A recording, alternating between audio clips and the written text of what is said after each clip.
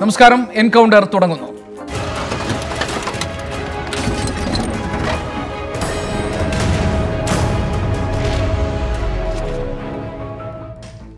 സർവകലാശാല നിയമനങ്ങളിൽ രാഷ്ട്രീയ ഇടപെടൽ ആരോപിച്ച് ഗവർണർ ആരിഫ് മുഹമ്മദ് ഖാൻ തുടങ്ങിവെച്ച വിവാദത്തിൽ ശക്തമായ പ്രതികരണങ്ങളോടെ പ്രതിരോധിക്കാനാണ് ഇടതുമുന്നണിയുടെ നീക്കം.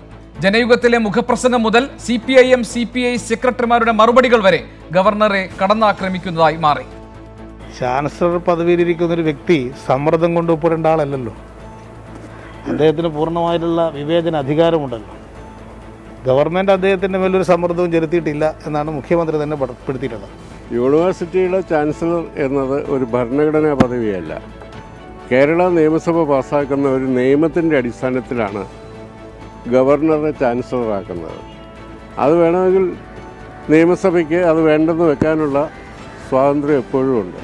അതിന് ഞങ്ങൾ നിർബന്ധിക്കരുത് എന്നാണ് എനിക്ക് പറയാനുള്ളത്. അതേസമയം ഇരു കൂട്ടരെയും ഒരുപോലെ വിമർശിക്കുന്നതായിരുന്നു പ്രതിപക്ഷത്തിന്റെ നിലപാട്. സർവകലാശാലകളുടെ ഭരണപരമായ കാര്യങ്ങളിലും അക്കാഡമിക് ആയിട്ടുള്ള കാര്യങ്ങളിലും നിരന്തരമായി CPM ഇടപെടുകയാണ്. എല്ലാ സ്ഥലത്തും CPM ഇടപെടുകയാണ്. ഞങ്ങൾ ഗവർണറെയും വിമർശിച്ചാണ്. ഗവർണർ ചെയ്ത തെറ്റാണ്. തെറ്റായ നിയമവിരുദ്ധമായ ഒരു കാര്യത്തിൽ ഗവർണറെ ഒപ്പിട്ട് കൊടുക്കാൻ പാടില്ലായിരുന്നു. ഇപ്പോൾ ആരോപണ വിധേയമായ എല്ലാ നിയമനങ്ങളും റദ്ദാക്കി ഈ യൂണിവേഴ്സിറ്റികളിൽ നടക്കുന്ന മുഴുവൻ കാര്യങ്ങളെക്കുറിച്ചും ജുഡീഷ്യൽ അന്വേഷണം നടത്തണമെന്നാണ് ഞങ്ങളുടെ നിലപാട്. ഞങ്ങൾ സമരവുമായി UDFും കോൺഗ്രസ് പാർട്ടിയും ഇതുമായി രംഗത്തിറങ്ങാൻ പോവാണ്. അതിനിടെയാണ് കണ്ണൂർ VCയെ പുനർനിയമിക്കണം എന്ന് ശുപാർശ ചെയ്തുള്ള ഉന്നത വിദ്യാഭ്യാസ മന്ത്രി R. ബിന്ദുവിന്റെ കത്ത് പുറത്തുവരുന്നത്. ഈ സാഹചര്യമാണ് എൻകൗണ്ടർ ഇന്ന് പരിശോധിക്കുന്നത്. സർക്കാരും ഗവർണറും തമ്മിൽ തുറന്ന പോരിലേക്കോ?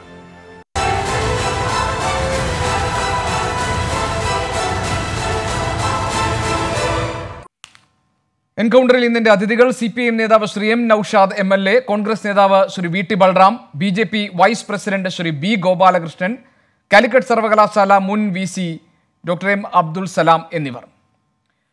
ശ്രീ M. നൌഷാദ് MLA, മുഖ്യമന്ത്രി പറഞ്ഞത് ഞാനോ മന്ത്രിമാരോ അല്ല, ഗവർണർ തന്നെയാണ് കണ്ണൂർ സർവകലാശാല വൈസ് ചാൻസലറുടെ നിയമനം നീട്ടിക്കൊടുത്തത് എന്നാണ്. ഇന്ന് CPM സംസ്ഥാന സെക്രട്ടറി കോടിയേരി ബാലകൃഷ്ണൻ ചോദിച്ചത്, ഏതെങ്കിലും ഒരു സമ്മർദ്ദത്തിന്റെ പുറത്ത് തീരുമാനമെടുക്കേണ്ട ആളാണോ ഗവർണർ? സർക്കാരിന്റെ ഭാഗത്തുനിന്ന് ഒരു സമ്മർദ്ദവും കണ്ണൂർ സർവകലാശാല VCയുടെ നിയമനവുമായി ബന്ധപ്പെട്ടുണ്ടായിട്ടില്ല എന്നാണ്. പക്ഷേ മുഖ്യമന്ത്രി പറഞ്ഞതിനെയും ഇന്ന് CPM സംസ്ഥാന സെക്രട്ടറി അവകാശപ്പെട്ടതിനും വിരുദ്ധമായിട്ടാണല്ലോ ശ്രീ M. നൌഷാദ് ഇപ്പോൾ ഉന്നത വിദ്യാഭ്യാസ മന്ത്രി R. ബിന്ദുവിന്റെ കത്ത് പുറത്തു വന്നിരിക്കുന്നത്. ആ കത്തിൽ പറയുന്നത്, ഇപ്പോഴത്തെ നിലവിലെ VC ഈ അക്കാദമിക നിലവാരം ഉയർത്താൻ സഹായിച്ചയാളാണ്. അതുകൊണ്ട് സർവകലാശാല VCമാരുടെ കാര്യത്തിൽ ആപ്ലിക്കേഷൻ പോലും വിളിക്കേണ്ട കാര്യമില്ല, ഇദ്ദേഹത്തെ പരിഗണിച്ചാൽ മതി. സർക്കാർ ഇടപെട്ടിട്ടില്ലെങ്കിൽ പിന്നെ എങ്ങനെയാണ് ഇങ്ങനെ ഒരു കത്ത്?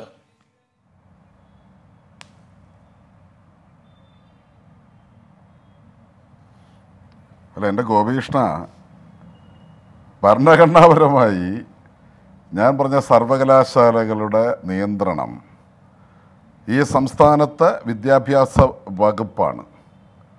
എന്തിനാണ് വിദ്യാഭ്യാസ വകുപ്പ്? വിദ്യാഭ്യാസ വകുപ്പ് നോക്കുകുത്തിയാണോ? അല്ല.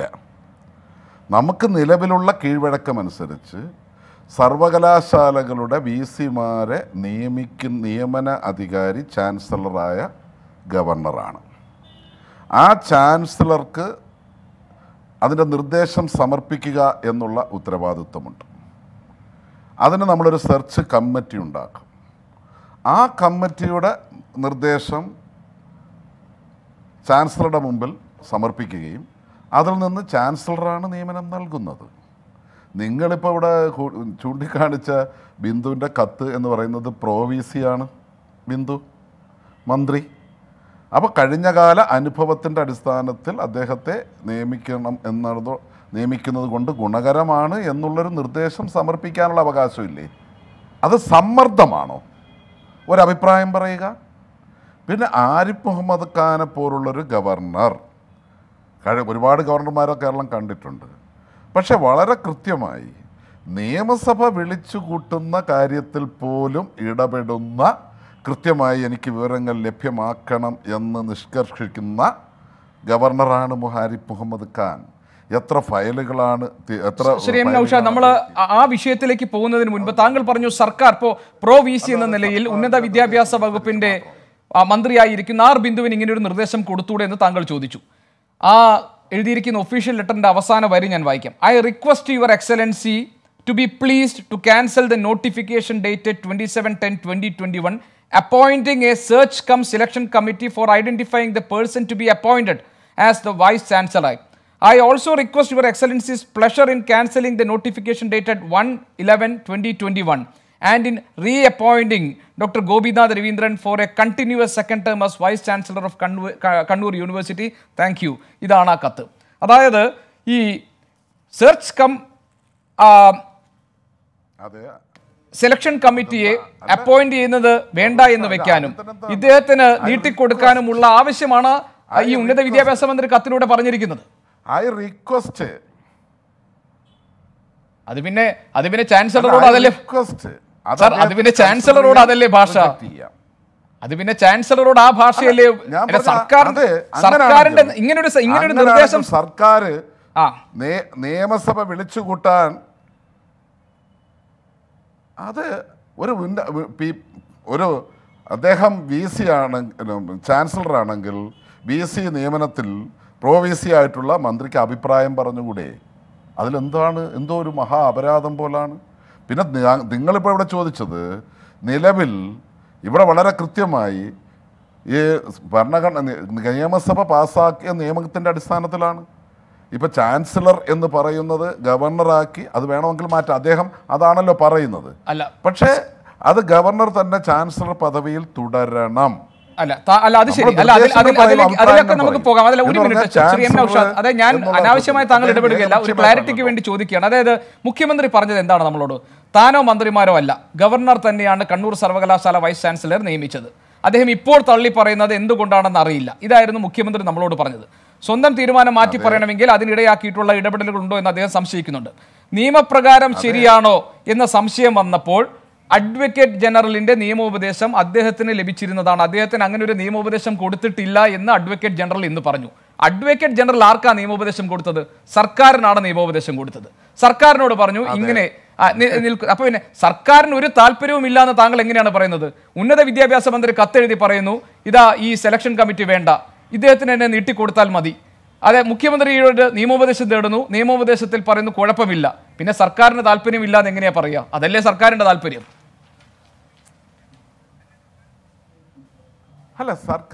അല്ല, നിങ്ങളെ വാക്കുകളെ ദുർവ്യാഖ്യാനം ചെയ്യാണ്. ഈ കേരളത്തിലെ വിദ്യാഭ്യാസ രംഗം മെച്ചപ്പെടുത്തുവാനുള്ള അമിതമായ താല്പര്യം ഈ സർക്കാരിനുണ്ട്. ഈ രംഗം മെച്ചപ്പെടണം. എന്താണ് ഞങ്ങളുടെ പ്രകടന പത്രികയിൽ, നയപ്രഖ്യാപന രേഖയിൽ, നയപ്രഖ്യാപന പ്രസംഗത്തിൽ, ഗവർണർ നടത്തിയിട്ടുള്ള നയപ്രഖ്യാപന പ്രസംഗത്തിൽ തന്നെ അസന്നിഗ്ധമായി അത് പറഞ്ഞിട്ടുണ്ട്. നമുക്കറിയാമല്ലോ, കഴിഞ്ഞ 5 വർഷക്കാലം നമ്മൾ ഈ സ്കൂൾ വിദ്യാഭ്യാസ മേഖല മെച്ചപ്പെടുത്തിയത്, അവിടുത്തെ പഠന സൗകര്യങ്ങൾ വർദ്ധിപ്പിച്ച് അന്താരാഷ്ട്ര നിലവാരത്തിലേക്ക് സ്കൂളുകളെ മികവിൻ്റെ കേന്ദ്രങ്ങളാക്കി മാറ്റിയത് നേരിട്ട് അനുഭവിച്ച കേരള ജനതയാണ് കേരളത്തിലുള്ളത്. അതുപോലെ തന്നെ അടുത്ത ഘട്ടം എന്നുള്ള തരത്തിൽ ഉന്നത വിദ്യാഭ്യാസ രംഗം മെച്ചപ്പെടുത്തും. അതാണ് ഈ സർക്കാരിൻ്റെ നിലപാട്. അങ്ങനെ തന്നെയാണ്. വിദ്യാഭ്യാസ രംഗത്ത് സർക്കാർ ഇടപെടേണ്ട, ഈ സർക്കാരിന് പ്രത്യേക താല്പര്യമില്ല എന്ന് പറഞ്ഞാൽ അത് മെച്ചപ്പെടുത്താനുള്ള താല്പര്യമില്ല എന്നുള്ളതാണ്. നിങ്ങൾ എന്താണ് വാക്കുകളെ അടർത്തിയെടുത്ത് വിദ്യാഭ്യാസ രംഗത്ത് അല്ലല്ല താങ്കൾ വാക്കുകളെ അടർത്തിയെടുത്ത് മറ്റു വ്യാഖ്യാനങ്ങൾ കൊടുക്കരുത്. വിദ്യാഭ്യാസ രംഗത്ത് സർക്കാരിന്റെ താല്പര്യമല്ല, വിദ്യാഭ്യാസ രംഗത്ത് സർക്കാരിന്റെ താല്പര്യമല്ലല്ലോ ശ്രീ നൗഷാദ് നമ്മൾ ചർച്ച ചെയ്യുന്ന സാഹചര്യം എന്താ? ഭരണഘടനാ പദവി അലങ്കരിക്കുന്ന ഗവർണർ പരസ്യമായ ഒരു നിലപാട് സ്വീകരിക്കുകയാണ്. എൻ്റെ മേൽ രാഷ്ട്രീയ സമ്മർദ്ദമുണ്ട്. ഏത് കാര്യത്തിൽ? ചാൻസലറായിരിക്കുന്ന സർവകലാശാലകളിലെ നിയമനം സംബന്ധിച്ച കാര്യത്തിൽ രാഷ്ട്രീയ താല്പര്യത്തോടുകൂടി എൻ്റെ മേൽ സമ്മർദ്ദമുണ്ട്. അദ്ദേഹം ഉപയോഗിച്ച വാചകം താങ്കൾക്ക് ഓർമ്മയിട്ടില്ല. എൻ്റെ കൈകൾ ബന്ധിപ്പിക്കപ്പെട്ടിരിക്കുന്നു, എനിക്ക് എൻ്റെ ഈ ചാൻസലർ എന്ന നിലയിൽ എൻ്റെ ഉത്തരവാദിത്വങ്ങൾ നിറവേറ്റാൻ കഴിയുന്നില്ല, സർക്കാരിൻ്റെ സമ്മർദ്ദമുണ്ട്.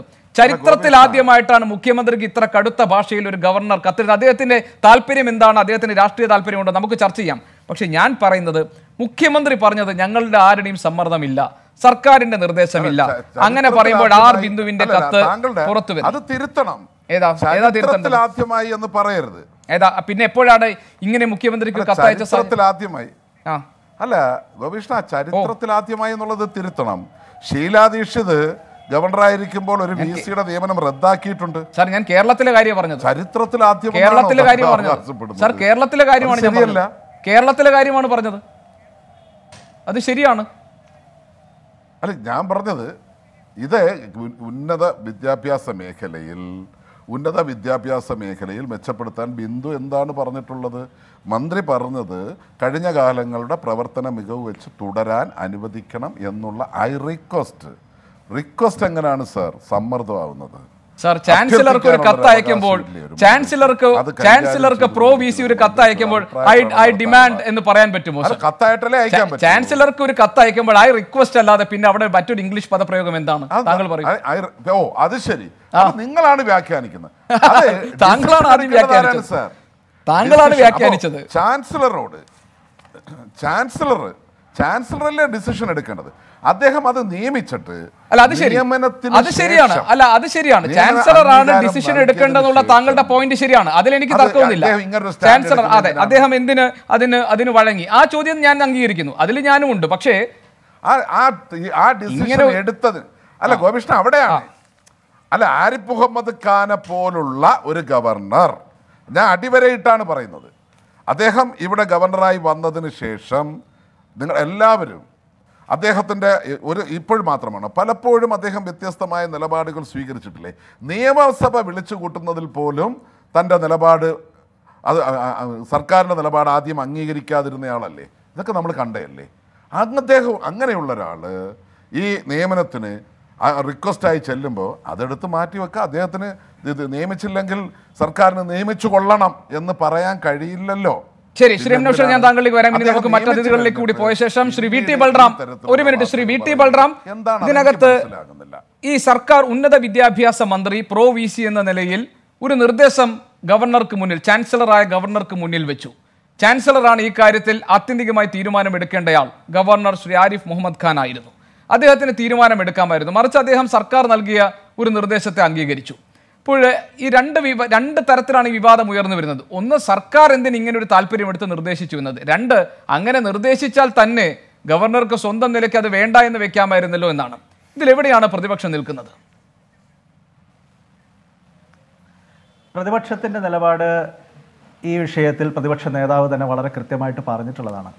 ഞങ്ങൾ ഗവൺമെൻറ്റും ഗവർണറും തമ്മിലുള്ള ഈ പോരിൽ ഏതെങ്കിലും ഒരു പക്ഷം പിടിക്കാൻ ആളുകളല്ല. കാരണം ഈ സർവകലാശാലയിലെ അനധികൃത നിയമനങ്ങളും മാനദണ്ഡങ്ങൾ ലംഘിച്ചുകൊണ്ടുള്ള പാർട്ടി ആധിപത്യം സർവകലാശാലകളിൽ കൊണ്ടുവരുന്നതിന് വേണ്ടിയുള്ള രാഷ്ട്രീയ നീക്കങ്ങളും, ഇതിൽ ഇവിടുത്തെ ഗവൺമെൻറ്റും ഗവർണറും തുല്യമായിട്ടുള്ള ഉത്തരവാദിത്തം വഹിച്ചിട്ടുള്ള ആളുകളാണ്. ഒരേപോലെ രണ്ടുപേരും കുറ്റക്കാരാണ്. അതിൽ ഗവർണർ ഇപ്പോൾ ആ നിലപാട് തിരുത്തുന്നുണ്ട് എങ്കിൽ ഞങ്ങൾ സന്തോഷിക്കുന്ന ആളുകളാണ്. കാരണം ഞങ്ങൾ ഈ വിഷയത്തിൽ തുടക്കം മുതൽ തന്നെ ഉന്നയിച്ചിരുന്ന വിമർശനങ്ങളെ അന്ന് തള്ളിക്കളഞ്ഞ ആളുകൾ ഇപ്പോൾ അതിനെ അനുകൂലിച്ചുകൊണ്ട് കടന്നു വരുന്നു, അല്ലെങ്കിൽ അത് ശരിവെക്കുന്നു എന്ന് പറയുമ്പോൾ ഞങ്ങളുടെ ആ പോയിന്റ് കുറച്ചുകൂടി വാലിഡേറ്റ് ചെയ്യപ്പെടുകയാണ്. അപ്പോൾ ആ നിലയ്ക്ക് മാത്രമാണ് ഞങ്ങൾ ഈ വിഷയത്തിൽ ഞങ്ങളുടെ പക്ഷം മുന്നോട്ട് വയ്ക്കാൻ ആഗ്രഹിക്കുന്നത്. ഞങ്ങളുടെ പോയിന്റ് ഗവർണറും ആരിഫ് മുഹമ്മദ് ഖാനും പിണറായി വിജയനും തമ്മിലുള്ള ഏതെങ്കിലും പോരല്ല. ആരിഫ് മുഹമ്മദ് ഖാന്റെ രാഷ്ട്രീയം, അദ്ദേഹത്തിൻ്റെ ഗവർണർ പദവിയിൽ ഇരുന്നു കൊണ്ട് തന്നെയുള്ള മുൻകാല പ്രവർത്തനങ്ങൾ, അത് ഏറ്റവും കൂടുതൽ ഓരോ ഘട്ടത്തിലും വിമർശിച്ചിട്ടുള്ളത് ഞങ്ങളാണ്. കാരണം നിയമസഭ ഏകകണ്ഠമായിട്ട് CAA NRCക്കെതിരെ ഒരു പ്രമേയം പാസ്സാക്കുമ്പോൾ അതിനെ അംഗീകരിക്കാൻ പോലും ഗവർണർ തയ്യാറാകാതിരുന്നപ്പോൾ ആ ഗവർണറെ നിയമസഭയിൽ തടഞ്ഞിട്ടുള്ള ആളുകളാണ് ഞങ്ങൾ. നിയമസഭയിൽ പ്രതിപക്ഷം ഗവർണർ നയപ്രഖ്യാപന പ്രസംഗം നടത്താൻ വരുമ്പോൾ അദ്ദേഹത്തിനെതിരെ ഗോബാക്ക് വിളിച്ച് സമരം ചെയ്തിട്ടുള്ള ആളുകളാണ്. അപ്പോഴൊക്കെ ഗവർണറും ഈ പറയുന്ന മുഖ്യമന്ത്രിയും തമ്മിലുള്ള ബന്ധം ഏത് നിലയിലായിരുന്നു മുന്നോട്ട് പോയിരുന്നത് എന്ന് നമുക്കറിയാം. ഏതെങ്കിലും ഘട്ടത്തിൽ ഇവർ തമ്മിലുള്ള ബന്ധത്തിൽ വിള്ളൽ വീഴുമ്പോൾ അത് പാച്ചപ്പ് ചെയ്യാൻ വേണ്ടിയിട്ടുള്ള നീക്കങ്ങൾ എവിടെയൊക്കെയാണ് നടന്നിരുന്നത്, കേരളത്തിലാണോ നടന്നത് അതോ ഡൽഹി കേന്ദ്രീകരിച്ചാണോ നടന്നത് എന്നതിനെക്കുറിച്ചൊക്കെ കേരളത്തിലെ ജനങ്ങൾക്ക് ഇപ്പോൾ സാമാന്യമായിട്ടുള്ള ബോധമുണ്ട്. ഞാൻ അതിലേക്കൊന്നും കടക്കുന്നില്ല. പക്ഷെ ഭരണഘടനാപരമായിട്ട് ഒരു ഗവൺമെൻറ്റിൻ്റെ, സംസ്ഥാന ഗവൺമെൻറ്റിൻ്റെ ഭരണത്തലവൻ ഗവർണർ തന്നെയാണ്. ഗവർണർ പദവി വേണമോ വേണ്ടയോ എന്നുള്ള ചർച്ചയൊക്കെ പിന്നീട് നമുക്കാവാം. പക്ഷേ ഗവർണർ സ്വന്തം ഗവൺമെൻറ്റിൻ്റെ അല്ലെങ്കിൽ മന്ത്രിസഭയുടെ തീരുമാനത്തിൽ അതൃപ്തി രേഖപ്പെടുത്തുന്നു, അല്ലെങ്കിൽ അത് തന്നെ തെറ്റ് ചെയ്യാൻ ഗവൺമെൻറ് നിർബന്ധിക്കുകയാണ് എന്ന നിലയിലുള്ള പരസ്യ പ്രതികരണങ്ങൾ ആവർത്തിക്കുന്നു എന്ന് പറയുമ്പോൾ അതൊരു ഗുരുതരമായിട്ടുള്ള ഭരണഘടനാ പ്രതിസന്ധിയായിട്ട് തന്നെ മാറുന്നുണ്ട്. കാരണം ഈ സർവകലാശാലയുമായിട്ട് ബന്ധപ്പെട്ട കാര്യങ്ങൾ നമ്മൾ എടുത്ത് പരിശോധിച്ചാൽ ഇത് ഗവർണറുടെ ഭരണഘടനാപരമായ ഉത്തരവാദിത്തമാണ് എന്ന് നമുക്ക് കാണാൻ സാധിക്കില്ല. ഭരണഘടനയിൽ സർവകലാശാലയുടെ ചാൻസലർ പദവി ഗവർണറാണ് വഹിക്കേണ്ടത് എന്ന നിലയിലല്ല പറയുന്നത്. മറിച്ച് നിയമസഭകൾ ഓരോ കാലഘട്ടത്തിലും സർവകലാശാല നിയമങ്ങൾ പാസ്സാക്കുമ്പോൾ ആ സർവകലാശാല നിയമങ്ങളുടെ അടിസ്ഥാനത്തിലാണ് ഈ ചാൻസലർ പദവി ഗവർണറിൽ നിക്ഷിപ്തമാവുന്നത്. അത് മാറ്റണോ വേണ്ടയോ എന്നൊക്കെ നിയമസഭയ്ക്ക് തീരുമാനിക്കാം, സർക്കാരിന് തീരുമാനിക്കാം. നിയമസഭ ഇല്ലെങ്കിൽ ഓർഡിനൻസ് ആയിട്ട് വെക്കാം. അങ്ങനെയാണല്ലോ ഇപ്പൊ ചർച്ച ഗവർണർ തന്നെ മുന്നോട്ട് വെച്ചിരിക്കുന്നത്. തമിഴ്നാട് മുഖ്യമന്ത്രി ജയലളിത തമിഴ്നാട് മുഖ്യമന്ത്രി ആയിരുന്നപ്പോൾ അവരായിരുന്നു ചാൻസലർ. തീർച്ചയായിട്ടും അങ്ങനെ പല സമയത്തും കോൺഫ്രണ്ടേഷൻ ഉണ്ടാവുന്നുണ്ട്. തമിഴ്നാട് മുഖ്യമന്ത്രി ജയലളിതയുടെ പ്രവർത്തന ശൈലി ജനാധിപത്യപരമായിരുന്നു, ഏകാധിപത്യപരമായിരുന്നു എന്നുള്ളതൊക്കെ നമ്മൾ കുറെ കാലമായിട്ട് ആ ഘട്ടം തൊട്ട് തന്നെ ചർച്ച ചെയ്യുന്നതാണല്ലോ. ആ നിലവാരത്തിലേക്കാണോ കേരളത്തിൽ പിണറായി വിജയൻ സർക്കാരും പോകുന്നത് എന്നുള്ളത് അവരാണ് എക്സ്പ്ലെയിൻ ചെയ്യേണ്ടത്. പക്ഷെ ഞാൻ ഇതിന്റെ ആമുഖമായിട്ടൊന്ന് പറയാൻ ആഗ്രഹിക്കുന്നത്, എന്തുകൊണ്ടാണ് ഗവർണർമാർക്ക് തന്നെ പൊതുവിൽ ഇന്ത്യയിലെ എല്ലാ സംസ്ഥാനങ്ങളിലും ഇതുപോലെ സർവകലാശാലകളുടെ ചാൻസലർ പദവി നൽകുന്നത്? അതൊരു ഉദാത്തമായിട്ടുള്ള സങ്കല്പത്തിന്റെ ഭാഗമായിട്ടാണ്. കാരണം സർവകലാശാലകൾ അതിൻ്റെ നടത്തിപ്പ് അത് ഒരു ഗവൺമെന്റ് ഡിപ്പാർട്ട്മെന്റ് പോലെ ആവരുത്. സർക്കാരിന്റെ ഉന്നത വിദ്യാഭ്യാസത്തിന് കീഴിലുള്ള ഒരു ഉപസ്ഥാപനം ആവരുത് സർവകലാശാല. അത് വലിയ രീതിയിൽ പക്ഷേ ഒരു ചെറിയ പ്രശ്നം അവിടെ ഉള്ളത് ശ്രീ വി ടി ബൽറാം, ഒരു ചെറിയ പ്രശ്നം അവിടെ ഉള്ള ശരി പറയൂ. ഞാനൊന്ന് ഞാൻ പറയുന്നത്, ഇതൊരു വളരെ കാലങ്ങളായിട്ട് കഴിഞ്ഞ 10-25 വർഷമായിട്ട് രാജ്യം സ്വതന്ത്രമായതിനു ശേഷം ഉരുത്തിരിഞ്ഞൊരു സങ്കല്പം കൂടിയാണ്. UGC എന്ന് പറയുന്ന സംവിധാനത്തെക്കുറിച്ച് നമുക്ക് കേട്ടിട്ടുണ്ട്. യൂണിവേഴ്സിറ്റി ഗ്രാന്റ് കമ്മീഷനാണ്.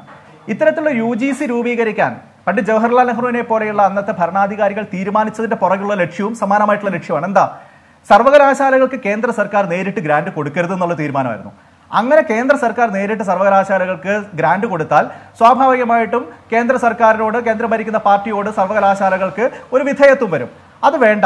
അതിനുവേണ്ടിയാണ് UGC, യൂണിവേഴ്സിറ്റി ഗ്രാന്റ് കമ്മീഷൻ എന്ന് പറയുന്ന പ്രത്യേക സ്വതന്ത്ര സ്ഥാപനം ഉണ്ടാക്കി ആ UGC വഴി ചില മാനദണ്ഡങ്ങൾക്ക് അനുസൃതമായിട്ട് സർവകലാശാലകൾക്ക് ഗ്രാന്റ് കൊടുക്കാൻ തീരുമാനിച്ചു. അപ്പോൾ ഇതിന്റെയൊക്കെ പുറകിലുള്ള അടിസ്ഥാനപരമായിട്ടുള്ള ലക്ഷ്യം എന്താ? സർവകലാശാലകളുടെ ഭരണം സ്വതന്ത്രമായിരിക്കണം, നിഷ്പക്ഷമായിരിക്കണം, കക്ഷി രാഷ്ട്രീയത്തിന്റെ അതിപ്രസരം അവിടേക്ക് കടന്നു കയറരുത്, ഉന്നതമായിട്ടുള്ള അക്കാദമിക് താല്പര്യമായിരിക്കണം അവിടെ ഏറ്റവും പ്രധാന പരിഗണന അർഹിക്കേണ്ടത്. ഈ രീതിയിലാണ് ഗവർണർമാരെ ചാൻസലർ ആക്കിയത് നമുക്ക് നോക്കിക്കാണേണ്ടതായിട്ടുള്ളത്. അല്ലാതെ ഈ പിണറായി വിജയനും ആരിഫ് മുഹമ്മദ് ഖാനും തമ്മിൽ ഏതെങ്കിലും തലത്തിൽ ഒരു തർക്കം ഉണ്ടാകുമ്പോൾ ആ തർക്കം പാച്ചപ്പ് ചെയ്യാൻ അവരുടെ ഇടനിലക്കാർക്ക് കഴിയാതെ വരുമ്പോൾ ഉടൻ ഇതാ എടുത്തു പിടിച്ചോ എന്ന് പറഞ്ഞിട്ട് ഇതാ ഞാനിത് ഒഴിയാണ് എന്ന് പറഞ്ഞ് ഒഴിയാൻ ഒരാളും, അങ്ങനെയാണെങ്കിൽ ഒഴിയട്ടെ എന്ന് പറഞ്ഞ് SFIയുടെ അഖിലേന്ത്യാ പ്രസിഡന്റിന്റെ ഒക്കെ പ്രസ്താവന നമ്മൾ കണ്ടു. ഇവിടെ പല ആളുകളും ചാനൽ ചർച്ചകളിലൊക്കെ അത് പറയുന്നുണ്ട്. അപ്പൊ അങ്ങനെ ചെയ്യേണ്ട ഒരു കാര്യമല്ല ഇത്.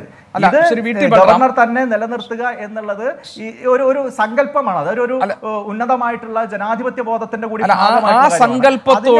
ആ സങ്കല്പത്തോട് UDF ഭരണത്തിലിരുന്നപ്പോൾ പൂർണ്ണമായും നീതി പുലർത്താൻ കഴിഞ്ഞിട്ടുണ്ടോ? രണ്ട് കാര്യങ്ങൾ കൊണ്ട്. ഒന്ന്, ആ കാലത്ത് നടന്ന നിയമനങ്ങൾ സംബന്ധിച്ചിട്ടുള്ള വിവാദങ്ങൾ താങ്കൾക്ക് ഓർമ്മയുണ്ടാകും. മറ്റൊന്ന്, ഞാൻ ആവർത്തിക്കുകയാണ്, ഞാൻ സബ്ജക്ട് ടു കറക്ഷൻ, എനിക്ക് കിട്ടിയിട്ടുള്ള വിവരങ്ങളുടെ അടിസ്ഥാനത്തിലാണ് ഞാൻ ഈ പറയുന്നത്. അതായത് ഗവർണർമാർ സർവകലാശാലകളുടെ ചാൻസലർ പദവി പോലുള്ള മറ്റ് ചുമതലകൾ വഹിക്കുന്നത് ഒഴിവാക്കണം എന്നൊരു ശുപാർശ ജസ്റ്റിസ് MM പുഞ്ചി കമ്മീഷൻ മുന്നോട്ട് വെച്ചിരുന്നു. കേന്ദ്ര സംസ്ഥാന ബന്ധങ്ങളെക്കുറിച്ച് പഠിക്കാൻ വേണ്ടി 1ാം UPA സർക്കാർ നിയമിച്ചതായിരുന്നു മുൻ സുപ്രീം കോടതി ചീഫ് ജസ്റ്റിസ് MM പുഞ്ചി അധ്യക്ഷനായിട്ടുള്ള കമ്മീഷനെ. ഈ കമ്മീഷന്റെ റിപ്പോർട്ടിൽ ഈ ഗവർണർമാർ ഈ സർവകലാശാല ചാൻസലർ പദവി വഹിക്കുന്നതിൽ കുഴപ്പങ്ങളെക്കുറിച്ച് പറയുന്നുണ്ട്. അവിടെ കേരളത്തിലെ അന്നത്തെ UDF സർക്കാർ, അതായത് 26/8/2015 അറിയിച്ചിരിക്കുന്നത് ഇപ്രകാരമാണ്: ചില സമയങ്ങളിൽ സർക്കാരും ഗവർണറും തമ്മിൽ വൈസ് ചാൻസലർ പോലുള്ള തസ്തികകളിലെ നിയമനം സംബന്ധിച്ച് ഉരസലിന് ഇടയാക്കാറുണ്ട്. ഗവർണർ പദവിയെ പൊതുവായ വിമർശനങ്ങളിൽ നിന്നും ഒഴിവാക്കാൻ ഇതിലൂടെ കഴിയും എന്നതിനാൽ ഈ ശുപാർശ അംഗീകരിക്കുന്നു. ഏത് ശുപാർശ? ഗവർണർമാർ ചാൻസലറായി ഇരിക്കേണ്ട എന്ന ശുപാർശ അംഗീകരിക്കുന്നു എന്ന് 26/8/2015 UDF സർക്കാർ മറുപടി നൽകിയതായിട്ടുള്ള ഒരു വിവരം എൻ്റെ കയ്യിലുണ്ട്. സബ്ജക്ട് ടു കറക്ഷൻ, അതിൻ്റെ മറ്റ് രേഖകളൊക്കെ ഞാൻ പരിശോധിച്ച് വരുന്നതേ ഉള്ളൂ. അങ്ങനെയാണെങ്കിൽ ഇതൊരു ഇരട്ടത്താപ്പാണെന്ന് പറയേണ്ടി വരില്ലേ? പ്രതിപക്ഷത്തിരിക്കുമ്പോൾ താങ്കൾ ഇപ്പോൾ മറ്റൊരു കാര്യമാണ് പറയുന്നത്. അല്ല, സബ്ജക്ട് ടു കറക്ഷൻ ആണല്ലോ നിങ്ങൾ തന്നെ ഒരു പുതിയ ഇൻഫർമേഷൻ ഇവിടെ പ്രസന്റ് ചെയ്തിട്ടുള്ളത്. ഞാനും അതിനെക്കുറിച്ച്, അതിന്റെ സാഹചര്യത്തെക്കുറിച്ച്, അങ്ങനെ ഒരു അഭിപ്രായം പറഞ്ഞിട്ടുണ്ടോ എന്നതിനെക്കുറിച്ച്, ആ ഘട്ടത്തിൽ എങ്ങനെയാണ് അങ്ങനെ ഒരു അഭിപ്രായം പറഞ്ഞിട്ടുണ്ടെങ്കിൽ തന്നെ അതിനിട വരുന്നത് എന്നതിനെക്കുറിച്ച് പരിശോധിച്ചുകൊണ്ട് എൻ്റെ പാർട്ടിയുടെ അഭിപ്രായം പറയാം. പക്ഷേ ഇവിടെ CPMന്റെ അഭിപ്രായം എന്താ? ഇന്നലെ മുഖ്യമന്ത്രി പറഞ്ഞതും ഇത് ഗവർണർ തന്നെ വഹിക്കണം എന്നുള്ളതാണല്ലോ. അപ്പോൾ CPMന്റെ അഭിപ്രായത്തിലെ ഇരട്ടത്താപ്പ് നമുക്ക് ചർച്ച ചെയ്യാം. ഇപ്പോൾ അവരാണല്ലോ ഭരിക്കുന്നത്, അവർ തന്നെയാണല്ലോ പറയുന്നത് ഗവർണർ തന്നെയാണ് ഇത് വഹിക്കേണ്ടത്, ഗവൺമെന്റിന് മുഖ്യമന്ത്രിക്ക് ഏറ്റെടുക്കാൻ താല്പര്യമില്ല എന്ന് മുഖ്യമന്ത്രി തന്നെ ഇന്നലെ പത്രസമ്മേളനം വിളിച്ച് പറഞ്ഞല്ലോ. അപ്പോൾ ആ അഭിപ്രായം അവർ പൂർണ്ണാർത്ഥത്തിൽ ഉൾക്കൊള്ളുന്നുണ്ടോ, ആ അഭിപ്രായത്തിൽ ആത്മാർത്ഥതയുണ്ടോ? അങ്ങനെയാണെങ്കിൽ ഗവർണർ ഇപ്പോൾ ഉന്നയിച്ചിട്ടുള്ള വിമർശനങ്ങളോട് ഏത് നിലയിലാണ് അവർ പ്രതികരിക്കാൻ ഉദ്ദേശിച്ചിരിക്കുന്നത്? ആ അഭിപ്രായങ്ങളിൽ ഗവർണർ എന്ന് പറയുന്ന ആള് ചാൻസലർ പദവി വഹിക്കണമെന്ന് ഗവൺമെന്റ് പറയുന്നു. അങ്ങനെ ആ ചാൻസലർ പദവിയിൽ ഇരുന്നു കൊണ്ട് അദ്ദേഹം പറഞ്ഞ കാര്യങ്ങൾ അനുസരിക്കാനോ അല്ലെങ്കിൽ അത് പൂർണ്ണാർത്ഥത്തിൽ അതിന് മുഖവിലക്കെടുക്കാനോ ഗവൺമെന്റ് തയ്യാറാവുന്നുണ്ടോ എന്നുള്ള കാര്യമാണല്ലോ നമ്മൾ ചർച്ച ചെയ്യുന്നത്. ഇവിടെ നിങ്ങൾ പറഞ്ഞത് എന്താ? ഇപ്പൊ നേരത്തെ നൌഷാദ് എന്ന് പറയുന്ന CPM-ന്റെ പ്രതിനിധി ഇവിടെ പറഞ്ഞത് എന്താ? ഇവിടെ ഉന്നത വിദ്യാഭ്യാസ വകുപ്പ് മന്ത്രി ഇതേ സർവകലാശാല നിയമങ്ങളുടെയൊക്കെ അടിസ്ഥാനത്തിൽ പ്രോ ചാൻസലറാണ്. ആ പ്രോ ചാൻസലർ ആയിട്ടുള്ള ഉന്നത വിദ്യാഭ്യാസ വകുപ്പ് മന്ത്രിക്ക് ചാൻസലർ ആയിട്ടുള്ള ഗവർണറോട് VC നിയമന കാര്യത്തിൽ അഭിപ്രായം പറഞ്ഞുകൂടെ? അതിലെന്താണ് തെറ്റ്, എന്താണ് അപാകത? അങ്ങനെയൊക്കെ തന്നെയല്ലേ വേണ്ടത് എന്ന് പറയുമ്പോൾ ഈ നിയമങ്ങളെയും കീഴ്വഴക്കങ്ങളെയും മാനദണ്ഡങ്ങളെയും മുഴുവനായിട്ട് അദ്ദേഹം വെല്ലുവിളിക്കുകയാണ്. ഉന്നത വിദ്യാഭ്യാസ വകുപ്പ് മന്ത്രിക്ക് അങ്ങനെ അർഹതയില്ല, അവകാശമില്ല. ഇവിടെ ഒരു സെർച്ച് കമ്മിറ്റി ഉണ്ടാക്കിയാൽ ആ സെർച്ച് കമ്മിറ്റിയിൽ ഗവൺമെന്റിന് ഒരു പ്രതിനിധിയെ വെക്കാം. സ്വാഭാവികമായിട്ട് ഉന്നത വിദ്യാഭ്യാസ മന്ത്രിയുടെ അഭിപ്രായം പ്രതിഫലിപ്പിക്കാനുള്ള ഉത്തരവാദിത്തം സെർച്ച് കമ്മിറ്റിയിലെ ആ ഗവൺമെന്റ് പ്രതിനിധിക്കാണ്. അതോടൊപ്പം സർവകലാശാലയുടെ ഒരു പ്രതിനിധിയും വരുന്നുണ്ട്. അത് അവിടുത്തെ സെനറ്റിന്റെയും സിൻഡിക്കേറ്റിന്റെയും, അതായത് സർവകലാശാല സമൂഹത്തിന്റെ പ്രതിനിധി എന്ന സങ്കല്പത്തിലാണ് അവിടെ കടന്നു വരുന്നത്. അതോടൊപ്പം UGCയുടെ പ്രതിനിധി വരുന്നുണ്ട്. ഈ പ്രതിനിധികൾ കടന്നു വന്നു കഴിഞ്ഞാൽ പിന്നെ അവരുടെ കൂട്ടായ ചർച്ചയുടെ അടിസ്ഥാനത്തിൽ അവർ മുന്നോട്ട് വെക്കുന്ന പേരുകളല്ലാതെ മറ്റൊരു അഭിപ്രായം പറയാൻ ഉന്നത വിദ്യാഭ്യാസ വകുപ്പ് മന്ത്രി, ചാൻസലർ ആവട്ടെ, മറ്റാരുമാവട്ടെ, പ്രോ ചാൻസലർ ആവട്ടെ, മറ്റാരുമാവട്ടെ, അവർക്ക് അവകാശമില്ല. അങ്ങനെ വരുമ്പോൾ ഇല്ലാത്തൊരു അധികാരം ഉണ്ടാക്കിയെടുത്ത് കടന്നുകയറ്റം നടത്തുകയാണ്. ആരുടെ അധികാരത്തിൽ? ചാൻസലറുടെ അധികാരത്തിലേക്ക്. ഞാൻ വരാം താങ്കളിലേക്ക്. Advocate B Gopalakrishnan. ശരി, ഞാൻ വരാം. അഡ്വക്കേറ്റ് ബി ഗോപാലകൃഷ്ണൻ, ഇവിടെ ഈ എന്താണ് ബൽറാം പറയൂ. അല്ല, അപ്പൊ ഞാൻ പറഞ്ഞത് ഉന്നത വിദ്യാഭ്യാസ വകുപ്പ് മന്ത്രി ഇക്കാര്യത്തിൽ വലിയ രീതിയിൽ അധികാര ദുർവിനിയോഗം നടത്തിയിരിക്കുകയാണ്. അങ്ങനെ അധികാര ദുർവിനിയോഗം നടത്തി ഫിയറോ ഫേവറോ പക്ഷപാതമോ ഇല്ലാതെ നീതി നടപ്പാക്കും എന്ന് പറഞ്ഞ് അധികാരത്തിൽ വന്ന സത്യപ്രതിജ്ഞ ചെയ്ത ഉന്നത വിദ്യാഭ്യാസ വകുപ്പ് മന്ത്രി ഒരു വ്യക്തിക്ക് വേണ്ടി പ്രത്യേകമായി നിയമവിരുദ്ധമായി ഇടപെട്ടു എന്നതിന്റെ രേഖകളാണ് ഇപ്പോൾ പുറത്തു വന്നിട്ടുള്ളത്. അങ്ങനെ ഇടപെടാനുള്ള ഒരു അവകാശവും അവർക്കില്ല. സെർച്ച് കമ്മിറ്റി എന്നുള്ള സംവിധാനം നിലവിൽ വന്നു കഴിഞ്ഞാൽ പിന്നെ സെർച്ച് കമ്മിറ്റിക്കാണ് പേരുകൾ ചൂണ്ടിക്കാണിക്കാനുള്ള അധികാരം. അതിൽ നിന്ന് വിട്ട് ഉന്നത വിദ്യാഭ്യാസ മന്ത്രി സ്വജനപക്ഷപാതത്തോടു കൂടി പെരുമാറി എന്നുള്ളത് അവരെ ഡിസ്ക്വാളിഫൈ ചെയ്യാനുള്ള ഒരു കാരണമാണ്. അവർ സ്ഥാനത്ത് തുടരാനുള്ള അർഹതയില്ല എന്ന് ഇന്നിപ്പോൾ CPIM സംസ്ഥാന സെക്രട്ടറി കോടിയേരി ബാലകൃഷ്ണൻ ചോദിച്ചൊരു ചോദ്യമുണ്ട്. സർക്കാരിന്റെ സമ്മർദ്ദമുണ്ടായി എന്നാണല്ലോ ഗവർണറുടെ പ്രധാനപ്പെട്ട പരാതി. സർവകലാശാലകളിൽ അവിടുത്തെ പ്രധാനപ്പെട്ട നിയമനങ്ങളിൽ VCയുടെ നിയമനമടക്കം രാഷ്ട്രീയ ഇടപെടൽ ഉണ്ടാകുന്നു. സർക്കാരിന്റെ സമ്മർദ്ദമുണ്ട്, എന്റെ കൈകൾ ബന്ധിക്കപ്പെട്ടിരിക്കുന്നു. ഇതാണ് ഗവർണർ ശ്രീ ആരിഫ് മുഹമ്മദ് ഖാൻ പറയുന്നത്. അങ്ങനെയാണെങ്കിൽ സമ്മർദ്ദങ്ങൾക്ക് വഴങ്ങി തീരുമാനമെടുക്കേണ്ട ആളാണോ ഗവർണർ എന്നൊരു ഒറ്റ ചോദ്യം വളരെ പ്രസക്തമല്ലേ? സമ്മർദ്ദങ്ങൾക്ക് വഴങ്ങി തീരുമാനമെടുക്കാതിരുന്ന സമയത്ത് നമ്മളൊക്കെ ചില കാര്യങ്ങളിൽ അതിശക്തമായി വിയോജിപ്പ് രേഖപ്പെടുത്തിയില്ലേ ഗവർണർക്കെതിരെ? അന്ന് 24 ചാനലും കേരളത്തിലെ മാധ്യമങ്ങളും പറഞ്ഞത് എന്താണോ ഇവിടുത്തെ ഭരണകൂടം, ആ ഭരണകൂടം എന്താണോ, ജനാധിപത്യ ഭരണകൂടം എന്താണോ പറയുന്നത് അത് ചെയ്യുക മാത്രമാണ് ഗവർണറുടെ ചുമതല എന്ന് ധാരാളം നാം വിമർശനം ഉന്നയിച്ചതല്ലേ? അതിനെക്കുറിച്ചും നാം ചിന്തിക്കേണ്ടതില്ലേ? ഒന്ന്. രണ്ടാമത്തെ കാര്യം, സമ്മർദ്ദമുണ്ടായി എന്ന് ഒരാൾ പറയുമ്പോൾ സമ്മർദ്ദമുണ്ടായില്ല എന്ന് മറ്റൊരാൾ പറയുന്നതിൽ എന്തർത്ഥം?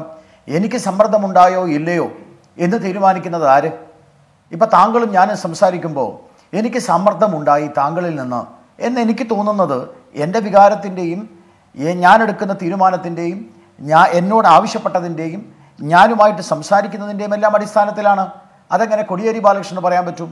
കോടിയേരി ബാലകൃഷ്ണൻ പറയുന്നത് രാഷ്ട്രീയമാണ്, ഗവർണർ പറയുന്നത് യാഥാർത്ഥ്യമാണ്. ഗവർണർ പലപ്പോഴും യാഥാർത്ഥ്യം പറയുമ്പോൾ അതിനെ രാഷ്ട്രീയമായി കണ്ട് അതിനെ വിമർശിക്കുകയായിരുന്നു കേരളത്തിലെ ഭരണപക്ഷവും പ്രതിപക്ഷവും. ഇപ്പോൾ അദ്ദേഹം ഒരു യാഥാർത്ഥ്യം കൂടി പറഞ്ഞു. ഞാൻ ചോദിക്കട്ടെ, ഉന്നത വിദ്യാഭ്യാസ മന്ത്രി ഗവർണറെ കണ്ടിട്ട് പറയുകയാണ് എന്താണ് അക്കാദമിക് സെർച്ച് കമ്മിറ്റി എങ്ങനെ ഉണ്ടാക്കുക? സെർച്ച് കമ്മിറ്റി എന്ന് പറഞ്ഞാൽ അതിന് UGCയുടെ കൃത്യമായിട്ടുള്ള നിർവചനമുണ്ട്. ആ സെർച്ച് കമ്മിറ്റിയിൽ ഒരു അപ്പോയിൻമെൻറ്റ് നടത്തേണ്ട സെർച്ച് കമ്മിറ്റിയിൽ വാസ്തവത്തിൽ UGC അംഗമുണ്ട്, അതുപോലെ തന്നെ ചാൻസലറുടെ ഒരു അംഗമുണ്ട്. അപ്പോൾ ചാൻസലറുടെ അംഗത്തെ ഞങ്ങളങ്ങ് തീരുമാനിക്കും, അത് നിങ്ങളങ്ങ് സമ്മതിച്ചാൽ മതി എന്ന് ഒരു ഗവർണറോട് പറയുന്നത് മര്യാദയാണോ? ഇതിനെ സമ്മർദ്ദം എന്നല്ല പറയേണ്ടത്, അത് നല്ല ഭാഷയാണ്. ഗവർണറുടെ നല്ല ഭാഷ കൊണ്ടാണ് സമ്മർദ്ദം എന്ന് പറഞ്ഞത്. വാസ്തവത്തിൽ മര്യാദകേടാണ് കാണിച്ചത്. ഒരു മന്ത്രി, ഉന്നത വിദ്യാഭ്യാസ മന്ത്രി പോയിട്ട് പറയാൻ പാടുമോ അങ്ങയുടെ നോമിനിയെ ഞങ്ങൾ തീരുമാനിക്കും. പിന്നെ അദ്ദേഹം എന്തിനാണ് അവിടെ ഇരിക്കുന്നത്? ഇന്നൊരു പ്രമുഖ പത്രത്തിന് കൊടുത്ത അദ്ദേഹത്തിൻ്റെ അഭിമുഖത്തിലെ പ്രധാനപ്പെട്ട ഒരു ചോദ്യമാണ്. ആ ചോദ്യത്തിന് ഉത്തരം പറയാൻ ഉന്നത വിദ്യാഭ്യാസ മന്ത്രി അതിന് ഉത്തരം പറയണം. ഉന്നത വിദ്യാഭ്യാസ മന്ത്രിയാണോ ചാൻസലറുടെ നോമിനിയെ തീരുമാനം? അത് ഞങ്ങളങ്ങ് തീരുമാനിക്കും. അങ്ങനെ ഞങ്ങളങ്ങ് തീരുമാനിക്കുമെന്ന് പറയാൻ ഈ നാട്ടിൽ കൊണ്ടുവന്നിട്ടുള്ള നിയമങ്ങൾ, UGC നിയമങ്ങൾ, അതുപോലെ തന്നെ ഇവിടുത്തെ അസംബ്ലിയുടെ നിയമങ്ങൾ, ഇവിടുത്തെ നിയമസഭ എടുത്ത തീരുമാനങ്ങൾ, ഇതൊക്കെ തറവാട്ട് സ്വത്താണോ ആരുടെയെങ്കിലും? അത് ഞങ്ങളങ്ങ് തീരുമാനിക്കും. ശ്രീ ബി ഗോപാലകൃഷ്ണൻ, അതായത് മന്ത്രി ബിന്ദു ഇക്കാര്യത്തിൽ കത്തെഴുതി ഇടപെട്ടു എന്നതിന് നമ്മുടെ മുന്നിൽ ഇപ്പോൾ തെളിവുണ്ട്. ആ കത്ത് പുറത്തു വന്നിട്ടുണ്ട്. അപ്പോൾ സർക്കാർ ഇടപെട്ടില്ല എന്ന് പറയാൻ കഴിയില്ല. സർക്കാർ ഇടപെട്ടിട്ടുണ്ട്. പക്ഷെ അങ്ങനെ ഇടപെട്ടിട്ടുണ്ടെങ്കിലും ഗവർണർ എന്തിനു വഴങ്ങി? തീർച്ചയായിട്ടും ആ ചോദ്യത്തിന് വളരെ കൃത്യമായിട്ടുള്ള ഉത്തരം ഗവർണർ വഴങ്ങാൻ പാടില്ലായിരുന്നു എന്ന് തന്നെയാണ് എൻ്റെ അഭിപ്രായം. എൻ്റെ പാർട്ടിയുടെ അഭിപ്രായവും വ്യത്യസ്തമൊന്നുമല്ല. കാരണം ഗവർണർ വഴങ്ങാൻ പാടില്ലായിരുന്നു. പക്ഷെ അവിടെയാണ് ഗവർണർ ഉന്നതമായിട്ടുള്ള ഒരു മൂല്യബോധം മുന്നിൽ വെച്ചത്. ഞാൻ വഴങ്ങി. കാരണം ഈ സർക്കാരുമായിട്ട് ഇനി ഒരു വഴക്കുണ്ടാക്കണ്ട. കാരണം കുറേ നാളായിട്ട് ഈ ഗവർണർക്കെതിരായിട്ടുള്ള ഒരു പടയണി ഉണ്ടായിരുന്നു. അന്ന് എല്ലാവരും വിമർശിച്ചു, എല്ലാ മാധ്യമങ്ങളും വിമർശിച്ചു, എല്ലാ രാഷ്ട്രീയ പാർട്ടികളും വിമർശിച്ചു. ഗവർണർ ഏകപക്ഷീയമായി നിലപാടെടുക്കുന്നു. അപ്പോൾ ഗവർണർ ഈ ഒരു സംഘർഷം ഉണ്ടാക്കണ്ട എന്ന ഒരു തോന്നൽ ഗവർണർക്കുള്ളതുകൊണ്ട് ഗവർണർ ആദ്യം ഇത് ശരിയല്ലെന്ന് പറഞ്ഞു. അപ്പോൾ ഒരു കത്ത് കൊടുത്തു. അതിൽ ഒപ്പില്ലാത്തത് കൊണ്ട് ഇതെന്തടിസ്ഥാനത്തിലാണെന്ന് ചോദിച്ചു. അപ്പോൾ പറഞ്ഞു AGയുടെ നിയമ ഉപദേശമുണ്ട്. ഗവർണർ ഇന്ന് ചോദിച്ച ഒരു ചോദ്യമുണ്ട്. AGയുടെ നിയമ ഉപദേശം ആര് പറഞ്ഞിട്ടാണ് AGയുടെ നിയമ ഉപദേശം എടുത്തത്? ഇപ്പം നിങ്ങൾ സമ്മർദ്ദത്തിന് വഴങ്ങാൻ പാടുമോ എന്ന് ചോദിക്കുമ്പോൾ ഈ നിയമ ഉപദേശം കൊടുത്തത് ആര്? അത് വിദ്യാഭ്യാസ സെക്രട്ടറിയുടെ കത്താണ്. അപ്പോൾ വളരെ ബോധപൂർവമായിട്ട് നിയമ ഉപദേശം കൊടുത്ത് ഇതാണ് AGയുടെ നിയമ ഉപദേശം, അതുകൊണ്ട് നിങ്ങളത് അനുസരിക്കണം എന്ന് പറയുന്നു. ആ ഗവർണർ അതനുസരിക്കാൻ തയ്യാറാവുന്നു. അത് തയ്യാറായത് ശരിയോ എന്ന് ചോദിച്ചാൽ ഒറ്റ വാക്കിൽ ഇത് തെറ്റാണ്. ആ തെറ്റാണ് എന്ന് ഗവർണർക്ക് മനസ്സിലായി. ഞാൻ ചെയ്തത് ശരിയല്ല. അദ്ദേഹം കൊടുത്ത ഇന്നത്തെ ഇൻ്റർവ്യൂവിൽ അദ്ദേഹം പറയുന്നുണ്ടല്ലോ, ഞാൻ ചെയ്തത് തെറ്റായിപ്പോയി എന്ന ബോധ്യം എനിക്ക് വന്നു എന്ന് മാത്രമല്ല, കണ്ണൂർ സർവകലാശാല കഴിഞ്ഞപ്പോൾ അടുത്ത സർവകലാശാല വന്നു, കാലടി. അത് കഴിയുമ്പോൾ ഞാൻ പറയാം, ഉന്നത വിദ്യാഭ്യാസ കേന്ദ്രം ഈ കേരളത്തിലെ കമ്മ്യൂണിസ്റ്റ് നേതാക്കന്മാരുടെ ഭാര്യമാർക്ക് ജോലി കൊടുക്കുന്ന ഒരു എന്താ പറയുക, തൊഴിലുറപ്പ് കേന്ദ്രങ്ങളായി മാറിക്കൊണ്ടിരിക്കുന്നു, തൊഴിലുറപ്പ് കേന്ദ്രമായി അധപ്പതിച്ചിരിക്കുന്നു എന്ന് കണ്ടപ്പോൾ സ്വാഭാവികമായും ഒരു ഗവർണർ അത് പൊട്ടിത്തെറിച്ചു. അപ്പോൾ നിങ്ങൾ ഇന്നലെ എന്തുകൊണ്ട് പൊട്ടിത്തെറിച്ചില്ല എന്ന ചോദ്യത്തിന് പ്രസക്തിയുണ്ടോ? കണ്ണൂർ കഴിഞ്ഞപ്പോൾ കാലടി വന്നു, നാളെ ഇനി വീണ്ടും വരും. അതുകൊണ്ട് ഇനി എനിക്ക് പറ്റില്ല. അദ്ദേഹം വേറൊന്നും പറഞ്ഞില്ലല്ലോ. നിങ്ങളെടുത്തോളൂ ചാൻസലർ പദവി. കാനം രാജേന്ദ്രൻ പറയുന്നത് ചാൻസലർ പദവി കൈമാറാൻ ഞങ്ങളെ കൊണ്ട് നിർബന്ധിക്കരുതെന്നാ. ചങ്ങാതി നിർബന്ധിക്കുകയാണ് അദ്ദേഹം. നിങ്ങളെടുത്തോളൂ. കാരണം കേരളത്തിലെ സർവകലാശാലകൾ കമ്മ്യൂണിസ്റ്റ് വൽക്കരിക്കപ്പെടുകയും കമ്മ്യൂണിസ്റ്റ് കൊടി നാട്ടാൻ ആ കമ്മ്യൂണിസ്റ്റ് കൊടി നാട്ടാനും DYFക്കാരുടെ ഭാര്യമാരുടെ തൊഴിലുറപ്പ് കേന്ദ്രങ്ങളുമായിട്ട് കേരളത്തിന്റെ സർവകലാശാല തകരുക. ഈ ആരോപണത്തിന് ശ്രീ എം നൗഷാദ് മറുപടി പറയട്ടെ. ഒരു മിനിറ്റ് ഞാൻ തീർത്തോളാം. ഒറ്റ മിനിറ്റ്. ഒരു വളരെ പ്രധാനപ്പെട്ട ഒരു പോയിന്റ് പറഞ്ഞോട്ടെ. കേരളത്തിലെ ഒരു സർവകലാശാലയ്ക്ക് ആരാണ് വൈസ് ചാൻസലർ വേണം, ആരാണ് ആകേണ്ടത് എന്ന് ചോദിച്ചപ്പോൾ ആൽബർട്ട് ഐൻസ്റ്റീനെ കേരളത്തിൻ്റെ സർവകലാശാലയിലേക്ക് വൈസ് ചാൻസലറായി കൊണ്ടുവരണം എന്ന് ചിന്തിച്ച ആളുകളുള്ള നാടായിരുന്നു ഈ കേരളം. പക്ഷെ ഇന്ന് ഗവർണറുടെ പ്രധാനപ്പെട്ട ആ ഇൻ്റർവ്യൂവിനെ കുറിച്ച് ഗോപി പറയണം തന്നെയാണ് എൻ്റെ അഭിപ്രായം. ആ ഇൻ്റർവ്യൂവിൽ അദ്ദേഹം പറഞ്ഞ ഏറ്റവും പ്രധാനപ്പെട്ട കാര്യം, കേരളത്തിലെ മുഖ്യമന്ത്രിക്ക് ഉന്നത വിദ്യാഭ്യാസത്തെക്കുറിച്ച് വലിയ താല്പര്യമില്ല. അതാണ് ശ്രീനാരായണ യൂണിവേഴ്സിറ്റിയുമായി ബന്ധപ്പെട്ടുണ്ടായതെന്ന് പറഞ്ഞ അദ്ദേഹത്തിൻ്റെ അഭിമുഖത്തിലുണ്ട്. വളരെ വളരെ ഗൗരവമായിട്ടുള്ള ഒരു ആരോപണമാണ് ഇവിടുത്തെ ഗവർണർ മുന്നോട്ട് വെച്ചിരിക്കുന്നത്. അല്ല, അത് ശരിയാണ്. കാരണം ഈ ശ്രീനാരായണ ഓപ്പൺ യൂണിവേഴ്സിറ്റിയുടെ കാര്യത്തിൽ അനധ്യാപക നിയമനം ഇപ്പോഴും പൂർണ്ണമായി നടന്നിട്ടില്ല.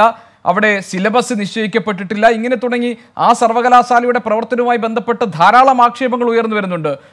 ശ്രീ ബി ഗോപാലകൃഷ്ണൻ, അതെല്ലാം ശരിയാണ്.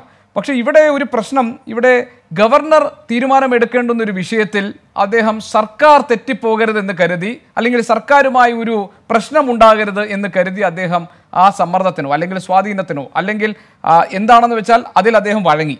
അവിടെ അദ്ദേഹം പിന്നീട് അത് തുറന്നു പറയുകയാണ്, ഞങ്ങൾ പ്രശ്നങ്ങൾ ഉണ്ടാകാതിരിക്കാൻ വേണ്ടി ഞാൻ വഴങ്ങിയതാണ്. പക്ഷേ പിന്നീട് കാലടി സർവകലാശാലയുടെ കാര്യത്തിൽ വന്നപ്പോഴും 3 പേരുടെ പാനൽ വരേണ്ടതിന് പകരം ഒരു ഒറ്റ പേര് നൽകിയെന്നാണ്. ഇത് രണ്ടിനും മുഖ്യമന്ത്രി ഒരു മറുപടി പറഞ്ഞിട്ടുണ്ട്, ശ്രീ ബി ഗോപാലകൃഷ്ണൻ. ഒന്നാമത്തെ കാര്യത്തിന് അദ്ദേഹം പറഞ്ഞത് കണ്ണൂർ സർവകലാശാല VC-യുടെ നിയമനം നീട്ടിക്കൊടുക്കാനുള്ള ഉത്തരവിൽ ഒപ്പിട്ടയാളാരാണ്? ഗവർണറാണ്. ഇപ്പോൾ അദ്ദേഹം എന്തിനു മാറ്റി പറയുന്നു? എന്തോ ചില ഇടപെടലുണ്ടെന്ന് സംശയിക്കേണ്ടിയിരിക്കുന്നു. രണ്ടാമത്തെ കാര്യം കാലടി VC നിയമനവുമായി ബന്ധപ്പെട്ടാണ്. ആ പ്രശ്നം ചാൻസലറും സെർച്ച് കമ്മിറ്റിയും തമ്മിലുള്ളതാണ്. പാനൽ വേണ്ട, പേര് തന്നാൽ മതി എന്ന് ഗവർണർ പറഞ്ഞതായാണ് ഞാൻ കേട്ടത്. മുഖ്യമന്ത്രി പറഞ്ഞതാണ്, മന്ത്രിയോടല്ല, ഈ ഉന്നത വിദ്യാഭ്യാസ മേഖലയിലെ ഉത്തരവാദിത്തപ്പെട്ട സ്ഥാനത്തിരിക്കുന്ന ആളോട് പറഞ്ഞതായാണ് കേട്ടത്. ഇതാണ് മുഖ്യമന്ത്രി പറഞ്ഞത് ഈ പ്രശ്നത്തിൽ. വാസ്തവത്തിൽ മുഖ്യമന്ത്രിയുടെ വാക്കുകൾ വിശ്വസിക്കാൻ പറ്റാത്ത അവസ്ഥയിലേക്ക് കാര്യങ്ങൾ മാറിക്കൊണ്ടിരിക്കുകയാണ്. കാരണം മുഖ്യമന്ത്രി അടക്കം ആളുകൾ ഇന്നലെ വരെ പറഞ്ഞത് എന്താ?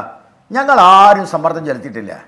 ഇവിടുത്തെ ചാനൽ ചർച്ചകളിൽ എൻ്റെ കയ്യിലുണ്ട്. ചാനൽ ചർച്ചയിൽ പ്രധാനപ്പെട്ട CPM നേതാക്കന്മാർ പറഞ്ഞത് ഒരാൾ സമ്മർദ്ദത്തിന് പോയിട്ട് നേരിട്ട് കണ്ടിട്ടില്ല, ഒരാൾ സംസാരിച്ചിട്ടില്ല. CPM-ൻ്റെയോ ഭരണവുമായി ബന്ധപ്പെട്ടിട്ടുള്ള കേരളത്തിൽ മന്ത്രിസഭയിൽ ഒരാൾ പറഞ്ഞിട്ടില്ല. എന്ന് മാത്രമല്ല, സേവ് യൂണിവേഴ്സിറ്റി ക്യാമ്പയിൻ, ആ സേവ് യൂണിവേഴ്സിറ്റി എന്ന് പറയുന്ന ആ സംഘടന കൊടുത്തിട്ടുള്ള വിവരാവകാശ രേഖയിൽ അവർക്ക് കിട്ടിയുള്ള റിപ്പോർട്ട് എന്താ? അങ്ങനെയൊന്നുമില്ല. ആരാണ് ഗവർണറോട് ഇവരെ അപ്പോയിന്റ് ചെയ്യാൻ പറഞ്ഞത്? ഞങ്ങളാരും പറഞ്ഞിട്ടില്ല എന്നല്ലേ ഇന്നലെ വരെ പറഞ്ഞുകൊണ്ടിരുന്നത്.